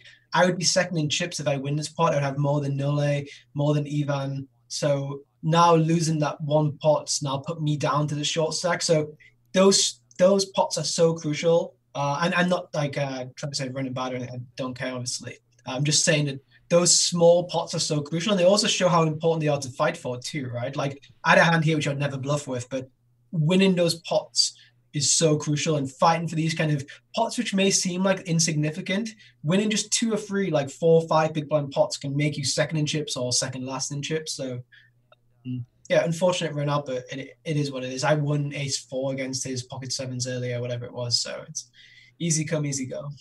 Gillis has a very important question on Facebook. He says, was the facial hair like this a playoff beard for the deep run? Not sure. When you're in Vegas, you play every single day. So like you don't really have time to go to the barber unless especially if you're on like the final table, right? Because if you're on the final table, it's like you've played 4 or 5 days straight. So it's like you've woken up every day, ran down to the Rio, came home, slept, all the time. So you don't even have time to do anything. So whenever you're in a final table, unless you can get up in the morning and go to get your haircut or your beard cut, or whatever it may be, you often come in like this. But usually, I think I was prioritizing running free flop sims instead of shaving the beard. But maybe it would have been better. I may have called the jacks and had a better beard by the time, so maybe I Well, shouldn't have run. I'm assuming that Gillis is a hockey fan, because hockey players never shave during the playoffs because the playoff beard supposedly brings good luck. So from that perspective, WSP main event is the only tournament long enough to grow quite a bit of stubble during the event. But I do think that beard is an underestimated asset as far as life goes. Here we are looking at you with the 7-6 against De Bernardi. What do you see here? You defend from the big blind, you flop a pair, backdoor straight draw. Very concerned. So he raises off 12 big blinds. So, if he's raised folding, he should have a hand like ace 8, ace 9 offsuit, or maybe ace 2 suited or something. So lots of his hands will have an ace. He'll have ace king, ace queen if he doesn't go all in. So I am quite concerned. But I'm not going to fold this hand just yet. He could have king queen or something. Really good turn card for me now. Going back, I would 100% I would lead this turn 1,000,000%, because I have 8-9, I have 6-7, I have 7-5, I have king 2 of diamonds, whereas he has more ace king, ace queen. He's going to play this turn very, very passively. He's going to check ace king, he's going to check ace queen. So very important to lead this turn for me. Even if he has, very bad run out, but very bad river. But I should definitely lead the turn here, for sure. And in this case, I guess with the 4th diamond out there, all you can do is check and hope he checks behind. He shouldn't have too many flushes, really. So I think I should bet. I hope I bet. Should bet like quarter pot, like 250k-ish. Not sure what I'd go for there, but he doesn't have many flushes, right? Like he has ace king with the king of diamonds. He could bet the turn with this. Ace king offsuit might even go all in pre-flop. Like pocket kings he could have with a diamond, but he has very few flushes here. Like he doesn't have pocket 9s with a diamond, right? Because pocket 9s is all in pre-flop. He doesn't have pocket 10s with a diamond because pocket 10s is all in pre-flop. So he should just have like kings with a diamond, like very few flushes here, really. I don't really see how he has a flush unless it's the king, unless it's the nuts. He goes all in, I think, which is very ballsy. Very ballsy, but a good bluff. Good bluff. Yeah, so when he moves all in here, how do you piece this together? Like, because obviously, as you were just saying, there's not a whole lot that makes sense. Yeah, I mean, I'm not too concerned really, because like the worst, like it's a 4 flush board, right? So the worst hand I'm betting on the river is 2 pair. I have like one of my worst 2 pairs. So I will call this guy with lots of hands. If I have a flush, I will call him. If I have maybe even a straight, I may call him. I don't need to call every single hand I bet. So I don't even need to worry about it. It's like if he bluffed me and I have the worst hand I value bet, it's okay. Like no problem. I will still sleep tonight. But if I fold like the second nuts and make some huge hero super fold for like some random reason and he shows me a bluff, then I'd be like, what am I doing? Like I shouldn't do that. But yeah, I don't need to lose sleep over that kind of fold, I don't think. And I can see in your eyes that you're feeling it sort of slip away a little bit. Talk to me about the emotional swings when a 5-handed battle like this and a bracelet on the line just keeps going on, and you're in tough spots time and time again. Is it hard to remain level-headed? Well, I think it's like I see it as a test. I see it as I've lost, say, 7 hands here, like either pre-flop made big folds, or like run out 4 flush, or run out straight for Nole when I had ace 9 against his 10-9. Or like I believe that I've just had 2 pair against the flush. That's what I believe. So I'm thinking, okay, things are going really bad. Not getting much fortune here. No one's busting. When the short stacks are going all in and doubling up, the 2 guys have gone from 800k to 3 million and 2 million, whereas I'm now 800k. So I see it as a test, almost like a mental test. If these guys were dealt the same mental distribution as me, will they deal with it better than me? If not, then variance is a good thing, right? Because if everyone's going to deal with variance, let's say 25% of people quit the game because of variance, and these 25% were winning players. That's great for me. If I stay in the game, but 25% of players who make money leave the game because of variance, then variance is my friend. It's not my enemy. So you have to see bad luck and bad fortune as a positive, because other people will deal with it poorly. And if you deal with it good, then it's your friend, not your enemy. That's how I try to see it. I could be wrong. Maybe it's flawed, whatever, but I try to see poker like that. I try to see the mental side, the downsides of poker like that. But is that a hindsight analysis or a real time consideration?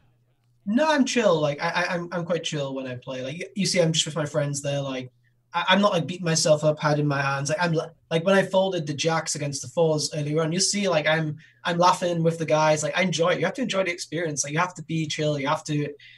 You can't allow yourself and your emotions to override you. I know poker is an emotional game, but you need to control your emotions. It's a big part of playing well. Like Ivan here is a kind of player who is just like that too. He controls his emotions very well, very level-headed. I think they do lots of like meditation stuff. I really don't like meditation and yoga and all that stuff. It's like I'm not that guy at all, but I realize the benefits that they get from the meditation. I realize that they're important, so I try to try to have those without doing the meditation. And in this case, Dara looks as though he's at a job interview waiting for his place in line. But yeah, he makes top two on the turn. Gives us a chance to really look at chat real quick. Sherlock says, this is a really cool show. Thanks for putting it on. I appreciate you watching, Sherlock. I hope you're still with us here. And I see the followers coming in as well. Please keep in mind, I do this show twice a week, every Tuesday at 1 p.m. Eastern, every Thursday at 8 p.m. Eastern. And I have a variation of both guests and solo shows. And on the solo shows, we get a little wild sometimes. Give away some prizes, do some fun stuff like that. So follow, like, and subscribe so you are notified of whenever the show goes on again. Zorop says, I miss Saturday live poker at the card room with a good beer. Patrick, have you started missing live poker yet? And is this contributing to it? Maybe we roll back just 2 seconds. I'll Yes, show you something. Absolutely. Yeah, further. Just wait till you see the crowd. Just to let it go a little bit. I'll tell you when to stop. You should see the crowd in just 1 second. Or was it before that? Did it not go far enough? No, just after this, I think. Yeah, so just stop now. So you may see that I'm talking to the guy with the French flag. I'm talking to the French fans. And obviously, Ivan is the French guy at the table, right? But the guy who I'm talking about, who's also talking with, who's also a Winamax pro, is Adrian Delmas. And I was living with him at the time. So Adrian was living with me in Vegas with Sam Grafton. It was me, Adrian, Sam Grafton. I think Rainer Kempe was there at the time too. But he's best friends with Ivan, and they swap percentage in every tournament in their life. And I stake Adrian, or I was staking Adrian. So there's this really weird dynamic where, like, Adrian was like telling hands for both of us. He had a percentage of him. I think I may have even swapped with him too. But like two people being so close to him, like he probably swapped with 2 or 3 people in that whole tournament. I don't know. There was like 1,000 runners or whatever. 2 of them have made the final table. One is his best friend, and the other guy is me, who's living with. So it's like a really weird dynamic, because you'll see Ivan always goes over to him, but I'm also going over to him. Like the guys next to Adrian on one side are my other housemates, Alex and Jason. And then the guys on the other side are Ivan's housemates. It's like I felt sorry for Adrian, because he was right in the middle of this huge dynamic, because even like blind versus blind confrontations, whatever it may be, like button versus small blind, we were playing loads of pots against each other. It was like this really weird dynamic for Adrian. So I just wanted to bring that up. About missing the live poker, not really. I said I think I'm a better live player than online, but I hate playing live, to be honest. I way prefer playing online. I like to be in my office. I like to just, be comfortable, and I get bored playing one table, to be honest. I like to have, 12, 13, 14 tables up. So I'm not missing it. If anything, online poker's flourished during this time. I obviously don't like that there's a pandemic. I've been affected personally, which I won't go into, but poker-wise, it's made online kind of bigger, which I'm not saying suits me, because I don't want to play that narrative, but it's made more action and more opportunities in that way, kind of thing. So give us some background into what your daily routine looks like, or has looked like this year, and what sort of buying levels you're grinding. You mentioned, quite a few tables. So what's your approach to that, and how is that sort of routine? So the action's kind of changed throughout the year. It's gone from high stakes to really high stakes to lower stakes to medium stakes. When lockdown first started and Corona first started, there was a lot of higher buy-ins, like 10Ks, 5Ks.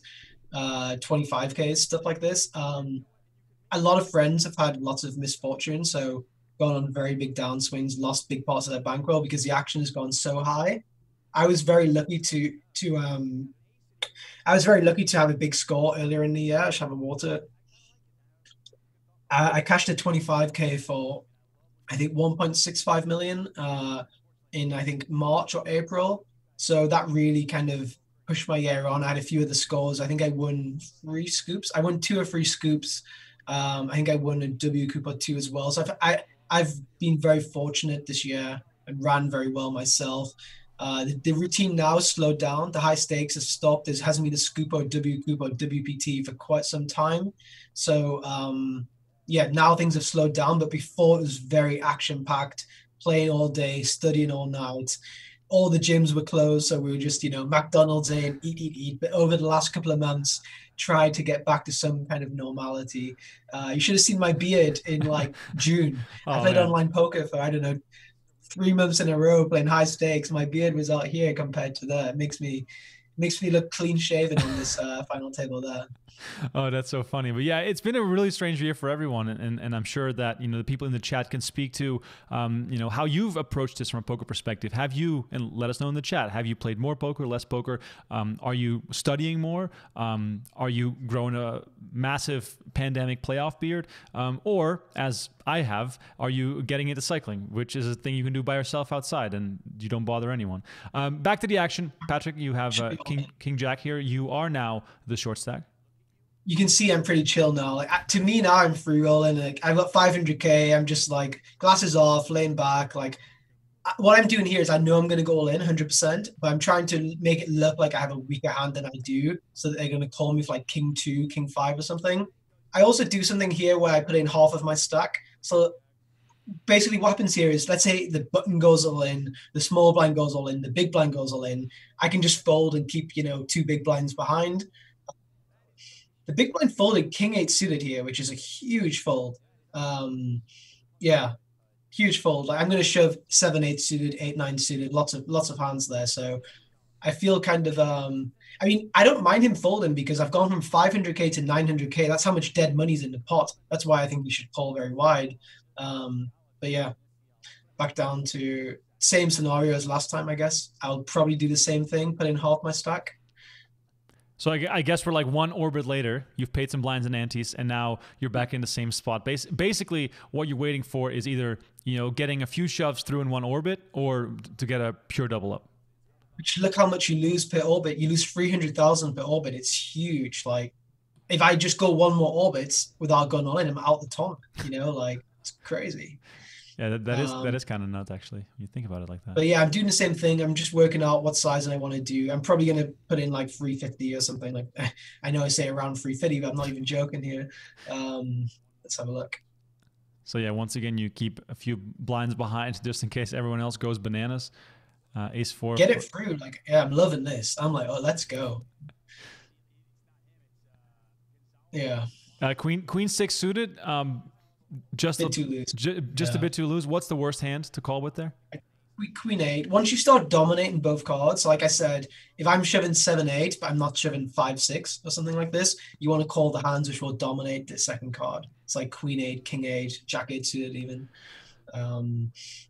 So people, if you're watching, write that down. This is like a post-it type situation where you place it on your monitor. You're like, that is a little trinket of information that I think many of us probably never consider. So if there's a chance you dominate both cards, Queen 8 versus Queen 6, then that's a spot worth considering, and it makes calling a little bit easier. All right, here's Nole with Jack 9 off on the button. This is a really interesting spot. So Nole should play extremely tight here, because when he opens, the big blind can just put him all in. And that's terrible for him. He can't call with even pocket 10s, pocket 9s. If he folds, if he raises, I won't shove that wide because I have no fold equity. But if he folds the button, I will go in the small blind any 2 cards because of how big the pot is. And then the big blind's going to call me really wide. So I was really, really, really concerned to see him opening the button here. I thought it didn't make any sense to be wide here. In my opinion at the time, I was like, wow, he must have a really good hand because if he's raising Jack 9, the big blind can go in with 7 deuce 100% of the time. Obviously, he may think the big blind's too tight, but I didn't think the big blind was that kind of a tight guy. So I have a hand which is so good, ace four for 4 big blinds. I'm going to get blinded out, but I'm like, Jesus, this guy should have a really strong hand. So I'm concerned, but I just have to go with it. My hand is too strong. Even if he has kings, you know, like I have 30% equity. So you do go for it.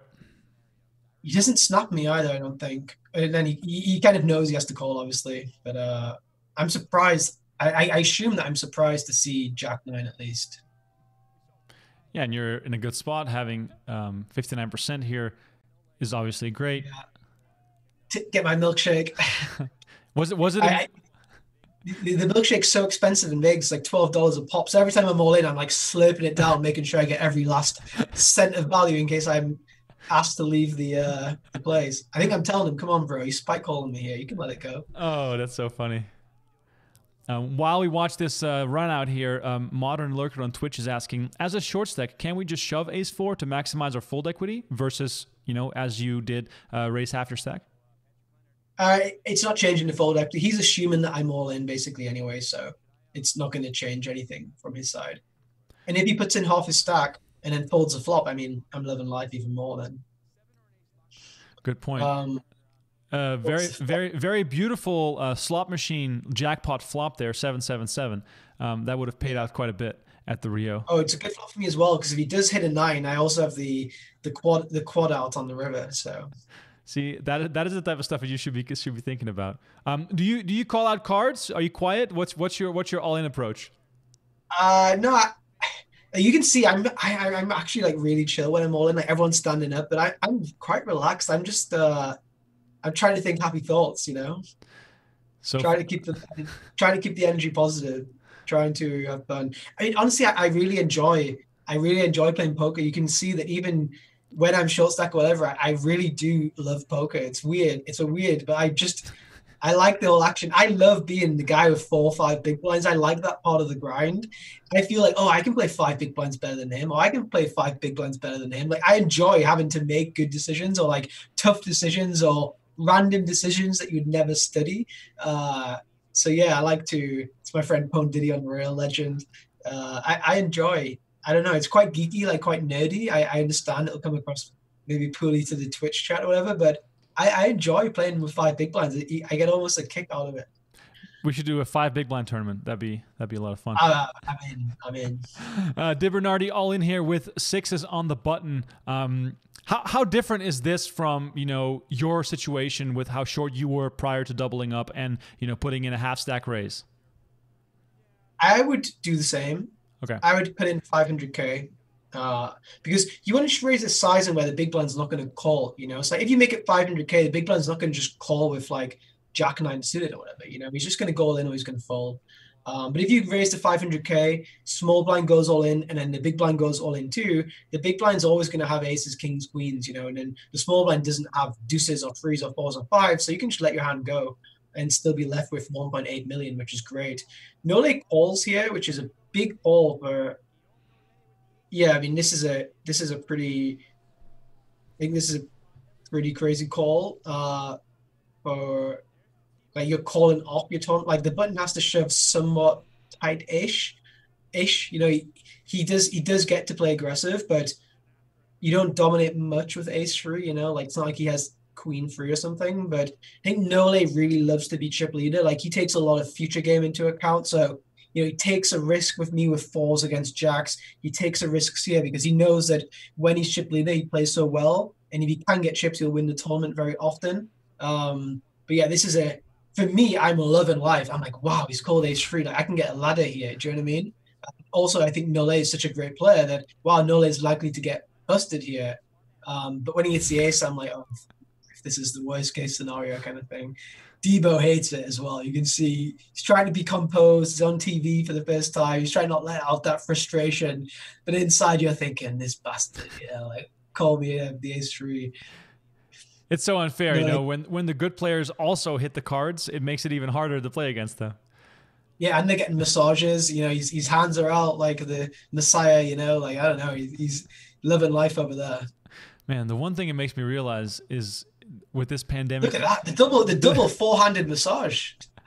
Oh, he's like primed now to be back in contention. But the craziest part about watching this again is this is only a year ago, basically, a year and a half ago, is how right now, the face touching and the massaging and the drinking at the table and all the chips exchanging hands. God, it feels like 10 years ago. And I have no idea how we're ever going to safely get back to because, I know vaccine and social distancing and mask and all that stuff, but you can't deny that your mindset might forever be altered because of what happened this year. 100%. 100%. It's pretty bizarre. For the people in the chat who are wondering when High Stakes Poker is coming back, it is coming back on December 16, and it's starting to air at 8 p.m. Eastern time. Patrick, let me ask you real quick, unless you're all in here. Let me ask you. It's actually very interesting. I think this one's actually quite interesting. I have a hand which is like not strong, but it feels too weak to fold. I hope I limp, but I may have folded or shoved in game. I think limping is superior, but the big blind has such a big stack that he can just ICM is not a consideration for him. And if anything, he may take a shot to like take me out. So I think shoving would be a mistake. But I call, okay, interesting. So you're going to try to see a flop here against Daira from the No, small he's going to think my range is aces, kings, or complete air.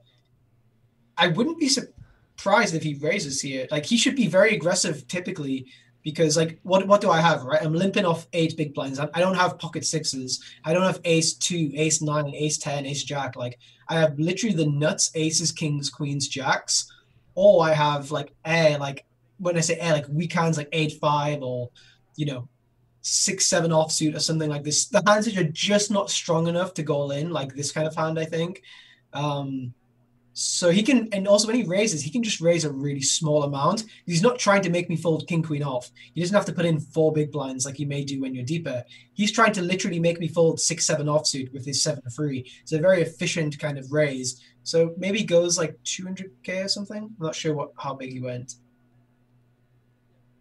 It is interesting. It's an interesting dynamic, though. I would have never considered this, and I think many of us would have also happily taken a free flop, but he makes it 390K, which... Yeah, min raise, right? It's 160 big blinds, so it's like 320 would be a min raise. So it's a pretty small raise, right? Like, if you think in big blinds, I'd limp for 1 big blind, and he raises to 2.1 big blinds. It's like really small kind of raise size. I call, though. I'm not going anywhere with this hand. It's quite weird, right? I'm limping off 8 big blinds, calling a raise. It's like, it's not something really that you would consider. But because the ante's so big, I realize the pot odds are a little bit better. And I also realize that when he raises, he's raising 9-8. He's not raising 10-8. He's raising like 8 deuce or 5 deuce. So I actually think that like I even dominate a lot of his range here as well. Like, in a weird way, like my hand feels like I'm trapping him. I'm like, all right, he's got the 8 deuce. I'm going to get him. But yeah, check on the flop, which is interesting when he has a pair. But do you think, from his perspective, he is just giving up now? Not giving up at all. Like, on the flop, he's just doesn't want to get shoved on, I guess. But he's not going to fold if I bet the turn. But the turn is really good for his range. He has a lot of like ace, king, king, queen suited, some slow plays like aces or pocket jacks, whatever it may be. On the river here, I hope I do. Please don't bet. Oh, okay, I check. Yeah, I should definitely check, because if he has say 7 deuce, I want him to bluff. So yeah, it makes sense to check. Any hand that he will call me with, he would bet himself the value. So. And this is a very nice pickup there for you, given your stack size. Huge, yeah. Huge pickup indeed. For the people who are just chiming in, please keep the questions coming in the chat. We are live on Twitch, on Facebook, and on YouTube. Question coming in from John Mann on Facebook saying, "Hi Patrick, what win would you say changed the course of your poker career, if any one moment or win stands out for you?" There's a few. Like, the first one is I was a professional cash game player. I didn't play tournaments at all. And then I had a 2-week run where I won like 250K playing tournaments, which I just ran way over EV, obviously.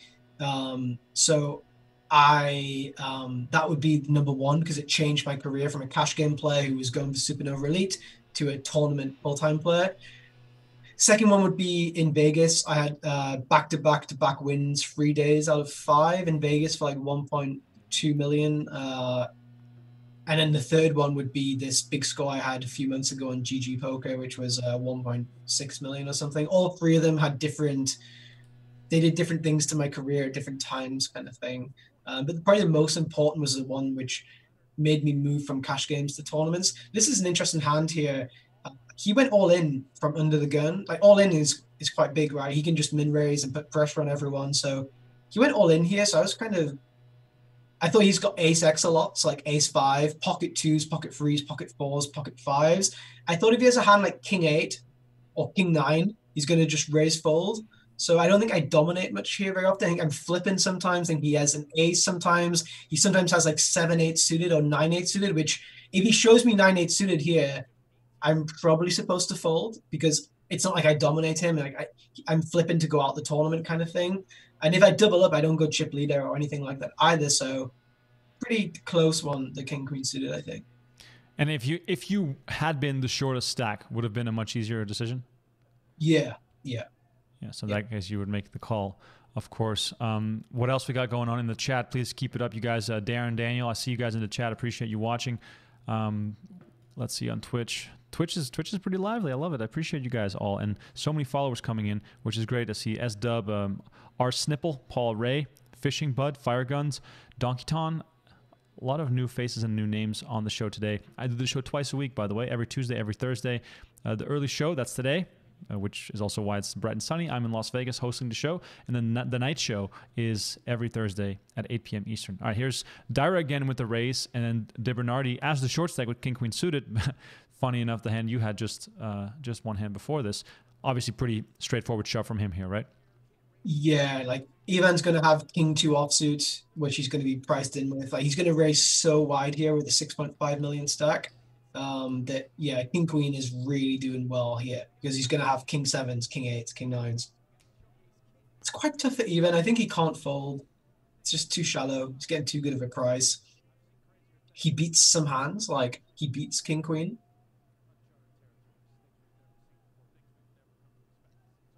Interesting spot. Of course, De Bernardi has a lot of incentive to shove because he is the short stack. It's quite interesting for me as a guy on the table. Like, do I want him to call or not? Because often when he takes this long, I know he has a terrible hand. So I'm like, okay, he's going to be so dominated here so often that the short stack's going to double up. And now I'm set to be the short stack. So I'm like, do I even want him to call? Maybe I want him to fold. Because if he does have, say, ace king here, I'm likely going to finish fifth in the tournament. Do you know what I mean? So it's an interesting one for me too. I never leave my seat. I don't know. Everyone loves to leave their seats, don't they? I mean, maybe I end up leaving my seat here, but I don't know. I like to be in there, watch the cards come down. I don't know.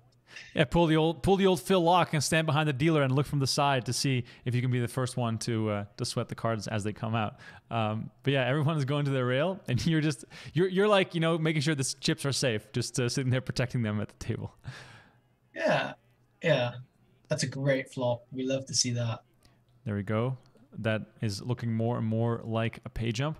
For the people who are wondering, there were 671 players in this tournament, 380K up top, and of course a WSOP gold bracelet. Fifth place gets 81K, fourth place gets 114, then 162, 234, and as I said before, $380,000. Fun little side on here as we see De Bernardi get eliminated. Andras Nemeth, top crusher, big high stakes online player. He finished in 7th place in this event, and it's probably great for you that someone like that gets busted out before the final table. I have so much history with him. I mean, I played so much against him in this tournament, obviously, because he finished 7th. I finished wherever I finished. So yeah, it was so much. He's the kind of player where there's just fireworks. Like with a lot of these players, it's a lot of small ball and small pots and check. With Andras, it's just so different. It's all big pot poker, lots of action pre-flop, so many all-ins. I was actually all in with him. 7 left for all the chips, I think. I had ace king, he had ace queen, and we get it all in. And the board came out queen high, and I was ready to get my backpack on, and it ran out like Jack 10 king. So we both had Broadway. So I was so relieved. It was like, I don't know, 6 million chip pot at the time. That was huge. I was so relieved to chop, after getting in so good. That it's just, whenever you play against him, you're just playing huge pots against him. I also beat him with 10-8 suited all in against like ace jack or something as well for a huge pot. There was just, Yeah, he's a player where there's big action, that's for sure. For the people on Twitch who are wondering if there's a delay, no, there is not. We are doing live commentary on a final table from 2019, so no need for a delay. This action has already happened. If you want to watch old high stakes poker or World Series of Poker final tables, it's all available on PokerGo. I pick and choose from the archives fun things to watch, and then we break it down with the guest on the show. So this is only the second time we're doing it on Twitch, but we will going forward do every single one of these shows on Twitch as well. So I appreciate you guys all watching. We got most questions coming in from Facebook today, which I appreciate. Mark asks, what's the best place to play online poker for real money? That depends on where you live, Mark. So go and do some Google research. That's the best way to find out. It's kind of tough for me and Patrick to analyze that. And of course, can't recommend any site based on where you are. Joseph is asking the best ways to start playing poker as a beginner. Well, I know this is a topic we could spend 9 hours on, but Patrick, a few sort of... This is just a very crucial pot. Okay, let's watch the hand first. First of all, we can see that he's raising king nine rather than shoving. So my assumption last orbit that he wouldn't shove these king nines I dominate probably correct. But I have a hand here which I believe is strong. I believe, unless I'm misreading the situation. Yeah, I have king jack. So the way that I'm thinking here is that this guy's shoving when he has an ace. He's shoving when he has pocket pairs. When I go all in, his raising range is basically aces, kings, queens, jacks, tens. Then it's loads and loads of bluffs. So I'm going to go all in here because my hand is really good. He's raising so wide. And if it's a hand like jack 10 or queen 10 or 9-8, he can't call me because my range is strong. So when he has king 9 here, I'm fully expecting him to fold. Even though I'm going all in for like 8.5 big blinds, whatever it may be, I still pretty sure that he's going to fold. I guess I have 1.4 million or 1.3 million. So that's like 8 big blinds. So I'm like pretty sure that he's going to fold because he doesn't snap call me. So I know he doesn't have aces, kings, queens, jacks, or tens. And I know that if he has 9-8 suited, he's already going to be all in pre-flop. So I'm like, what's he tanking with? Because if he has king 2 or, queen 7 or whatever it is, he's just going to fold, right? So I don't know if he's Hollywooding or what's going on. But then something big happens. Let's turn up the audio and listen in on this one for a sec. To do so, I'm not sure what the math indicates in this particular he's spot. Getting 2-1. I mean, it's against Leonard's range, you would assume that he wouldn't be this bad in this bad shape. Yeah, but again, look at how hesitant he is. Leonard has played so ridiculously tight. Yeah, Leonard doesn't like to put it in. I mean, he could have just called. But does it change things now that he is the ultimate short stack and these stacks have really, they're fighting for this third place, this fourth place finish. And, that's the situation. That's why Dara is really conflicted here. And the funny thing is, I'm like begging Patrick, for a obviously, call. I know I have him completely dominate, obviously, because if he always has like either king high or queen high or jack high, right? With tanking. He doesn't have, say, 7-2 offsuit here. He's just going to definitely fold, and he's never going to fold an ace. So I'm like, please call. He might do the same sort of thing with the ace deuce, the ace 3 like he had just a moment ago. Here it is. Smile on Patrick's face. Look. Yeah. And you remain seated once more as you were all in for your tournament. I think I may stand up here because I'm so surprised. I think I may go to my friends and just like speak to them about it. I'm maybe not. I don't know. I know I was shocked at the time. I mean, you are in a great spot to double up and to get really back into the race for the win. As Dara, is dominated here with King 9 versus your King Jack. Oh yeah. Oh, Yeah. That's but you what I liked here. If you just pause it a second, yeah. If you can go back to the flop and then just pause it after the flop, something really interesting is you'll see something. The French rail are the wildest rail out of all the rails. They're very loud, very energetic. You'll see something here which is quite interesting. Oh, my picture is a little choppy right now, so let's hope it catches up. You see all of his rail, nobody celebrates. So like there's such a big respect between like me and my friends and those guys. Like they're so loud on every all in. You can hear the French singing national anthem, whatever else from halls down the Rio all the time. If they win an all in, it's huge cheering. but it's such a big respect kind of thing between certain professionals. And like when you play so much together and you know that it's such a brutal all-in against somebody who you kind of not necessarily even friends with, but kind of just you've traveled the circuit with. We both live in London. We have this mutual friend, Adrian. You can see that there's just no real like the guy's going to win a huge amount of money here by winning this all-in, but his whole rail's just like they're just staying chill. Like Adrian's still sitting down, you know what I mean? Like it's I'm not ready to go, of course, but I really respect that and really appreciate that they were so polite with their celebrations, if that makes sense, because of course they've just won a pot worth, $100,000 or whatever this equity is worth, more, 150,000. So I really respect that, and I don't take that lightly. Like I acknowledge that a lot. And you're doing the classic run good thing, which is packing all your things. It didn't work. Yeah. I mean, Evan's gone from 800,000 to 8 million here, so I mean, I kind of expected it at this point. I was like, okay, maybe not the right one for me. Yeah. Is it so? Looking back on this final table, of course, we've seen you make some huge folds. We've seen you in some really, really tough spots. What's your general feeling looking back on this final table? No, like with like pride rather than regret, I think I played good. I think I didn't really have any like, aces or kings or anything like this. When I flopped top set, it ran out quite badly. Like, I'm not trying to moan at all. Like, finishing fourth in any tournament, you have to run extremely well to get there. Like I said, I beat Andres Nemeth's ace jack with 10-8 suited, like final 3 tables or something. So you have to run well to get anywhere. But on the final table here, I think I played as well as I could do with the cards. If I'd called the jacks, I'd probably be doing this podcast with my bracelet on right now. But, it is what it is. And it's fine. I can accept that. I can forgive that. No problem.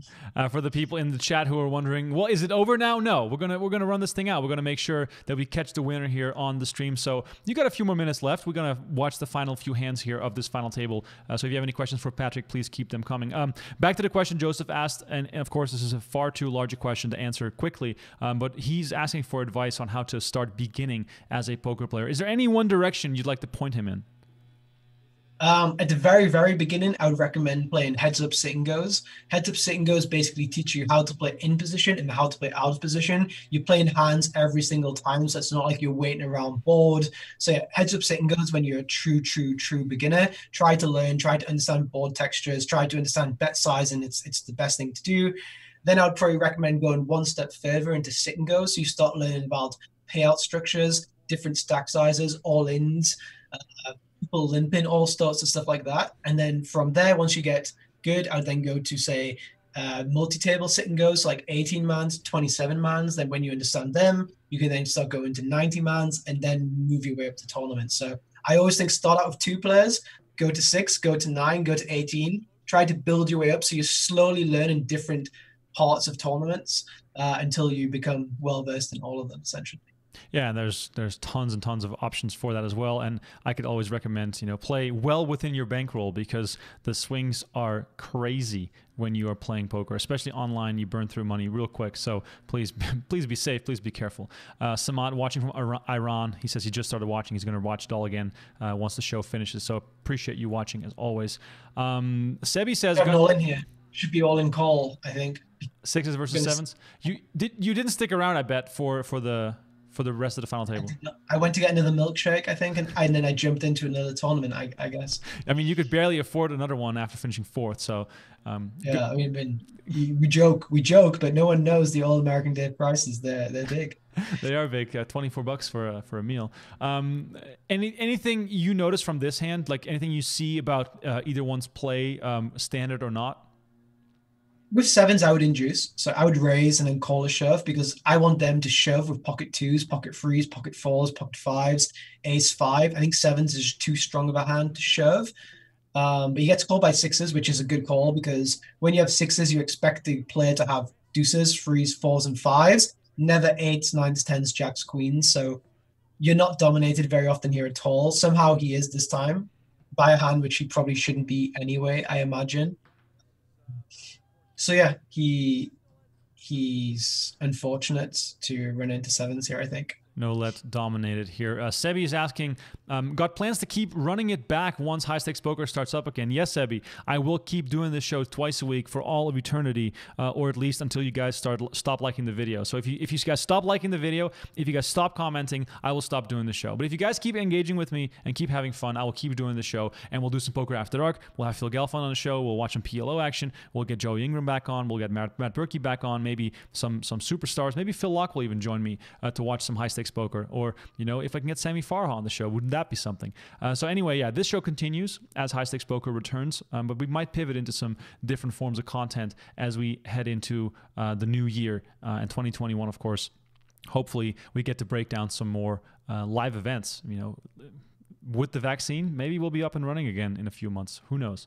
Hard to say at this point, but definitely curious to see how that's going to go. All right, 7 on the turn here. You would think that seals it. However, Nolet picks up more outs than he had before. Never easy. Never. The one time you don't want to hit your set right there. I have no idea what comes. Let's see what the river card is here. It is an 8. The boat fills up. And Nolet gets eliminated in 3rd place. We are down to heads-up action. Let's see. We've got a few questions here for you. Well played, Nolet, by the way. Legend. Absolute legend. On and off the tables. One of the nicest guys. Tilt City, quite an applicable name here for the question. He says, Pads, what's an acceptable amount of buy-ins to lose at 9 max sit and goes before calling a session quits? So I guess it's a bit of a stop-loss question. It depends how you get affected, obviously. But I would say, if you lose, say 10 buy-ins, I would take a break for sure. But it's easy to lose. If you just play a bunch of sit and goes, you can easily go on these kind of downswings for sure. So yeah, I think each person. Some people, I think it's good to stop. If in cash games, for example, if you lose 1 buy-in, it's good to maybe just take a break, 2-minute stop. But some guys, maybe they're not affected at all, and they just don't ever take a break until they finish their session. So I think doing what's right for you is better than doing what I think's right, because each person has different tolerance to the downswing. Sorry that's not completely answering the question, but I don't want to recommend you to do 20 buy-ins and then you tilt off the rest kind of thing. 20 buy-ins, that's my whole bankroll. So Dunkaroo is asking, what were your thoughts on the overall standard of play for the WSOP in 2019? So this tournament here is after the main event. So this tournament, everyone's max punting, like everyone's all in, like gambling, just wants to go home. So this tournament was all about waiting for the cake, waiting for people to just give you the present on the river kind of thing. Actually interested in this tournament, I played against Dennis Blyden. You know Dennis Blyden? Yeah. This was the last tournament he ever played, and I knocked him out of it. Wow. Which is quite interesting, yeah. And I remember quite strongly playing against him kind of thing as well. So that was what I remember most from this tournament. Was 1, everyone was punting, and 2, this tournament I played against him. This was after the main event. It's kind of the summer saver, let's say. People trying to save their summer with this tournament. Most of this tournament I just played. Most of this summer I just played mixed games. So I didn't play much Hold'em at all. I was playing Omar, High Low, and Raz and Stud and all these silly games. I'd never played them before, so I came to Vegas to kind of have fun and play the mixed games, and I'd never really played them too much, just in scoops and W coops. Never played a live tournament of them before. And I was on a fantasy team, Ryan Reese's fantasy team, and we ended up winning the fantasy thing. All of us got good points in the end, I think. And obviously this final table helped towards my overall points as well. Yeah, and I bubbled that, so thanks for reminding me of that. It was great. Sorry. No, I was doing a team with Brent Hankson and some help from Daniel Negreanu, but it's always fun to be involved in the fantasy draft. That actually makes me miss WSOP even more. All the time I spent researching the team and doing the auction draft and being involved in that, it's always a lot of fun. All right, you guys can see the hands on screen, and this will be ending pretty soon. They're heads up. Dyra has a big chip lead. So we're going to tackle a few more questions here before we get towards the end of the show. What else do we see here in the chat? Lots of action in the chat. That's cool. Jedi Mino says, can we expect Patrick to do more tournament reviews in the future? I mean, you're doing it on your YouTube channel, right? Yeah, I do 2 or 3 videos a week on my YouTube channel, yeah. Sometimes live commentary, sometimes breakdowns afterwards. yeah, they've been popular so far, so I'll carry on doing them for now and see how it goes. Yeah, we can just Having fun now. you and I can do some more breakdowns of other final tables on this very show. Yeah, of course. Hopefully I can make next summer we make some mixed game final table, and then you can teach me deuce to seven on the final table. I'll just sit back and listen to you. Oh man, I should actually do one of those streams, but I'm not sure if many people in the chat would be too excited about watching a non-hold'em variant. By the way, it ends. I mean, it's fun. We can teach them to love it. Right? That's true. That's true. This tournament ends with a swing for the fences as Gonzalez moves all in with the 5-deuce, and Dyra calls it off with his full house with his kings, and of course a massive win for him, his first WSOP bracelet. And as you said before, the French are cheering loudly, possibly turning this into the national anthem at some point. Dyra visibly emotional. That is, of course, a massive moment. Patrick, how much will it mean to you, and let me emphasize the word will it mean to you when you ultimately get to win your first bracelet?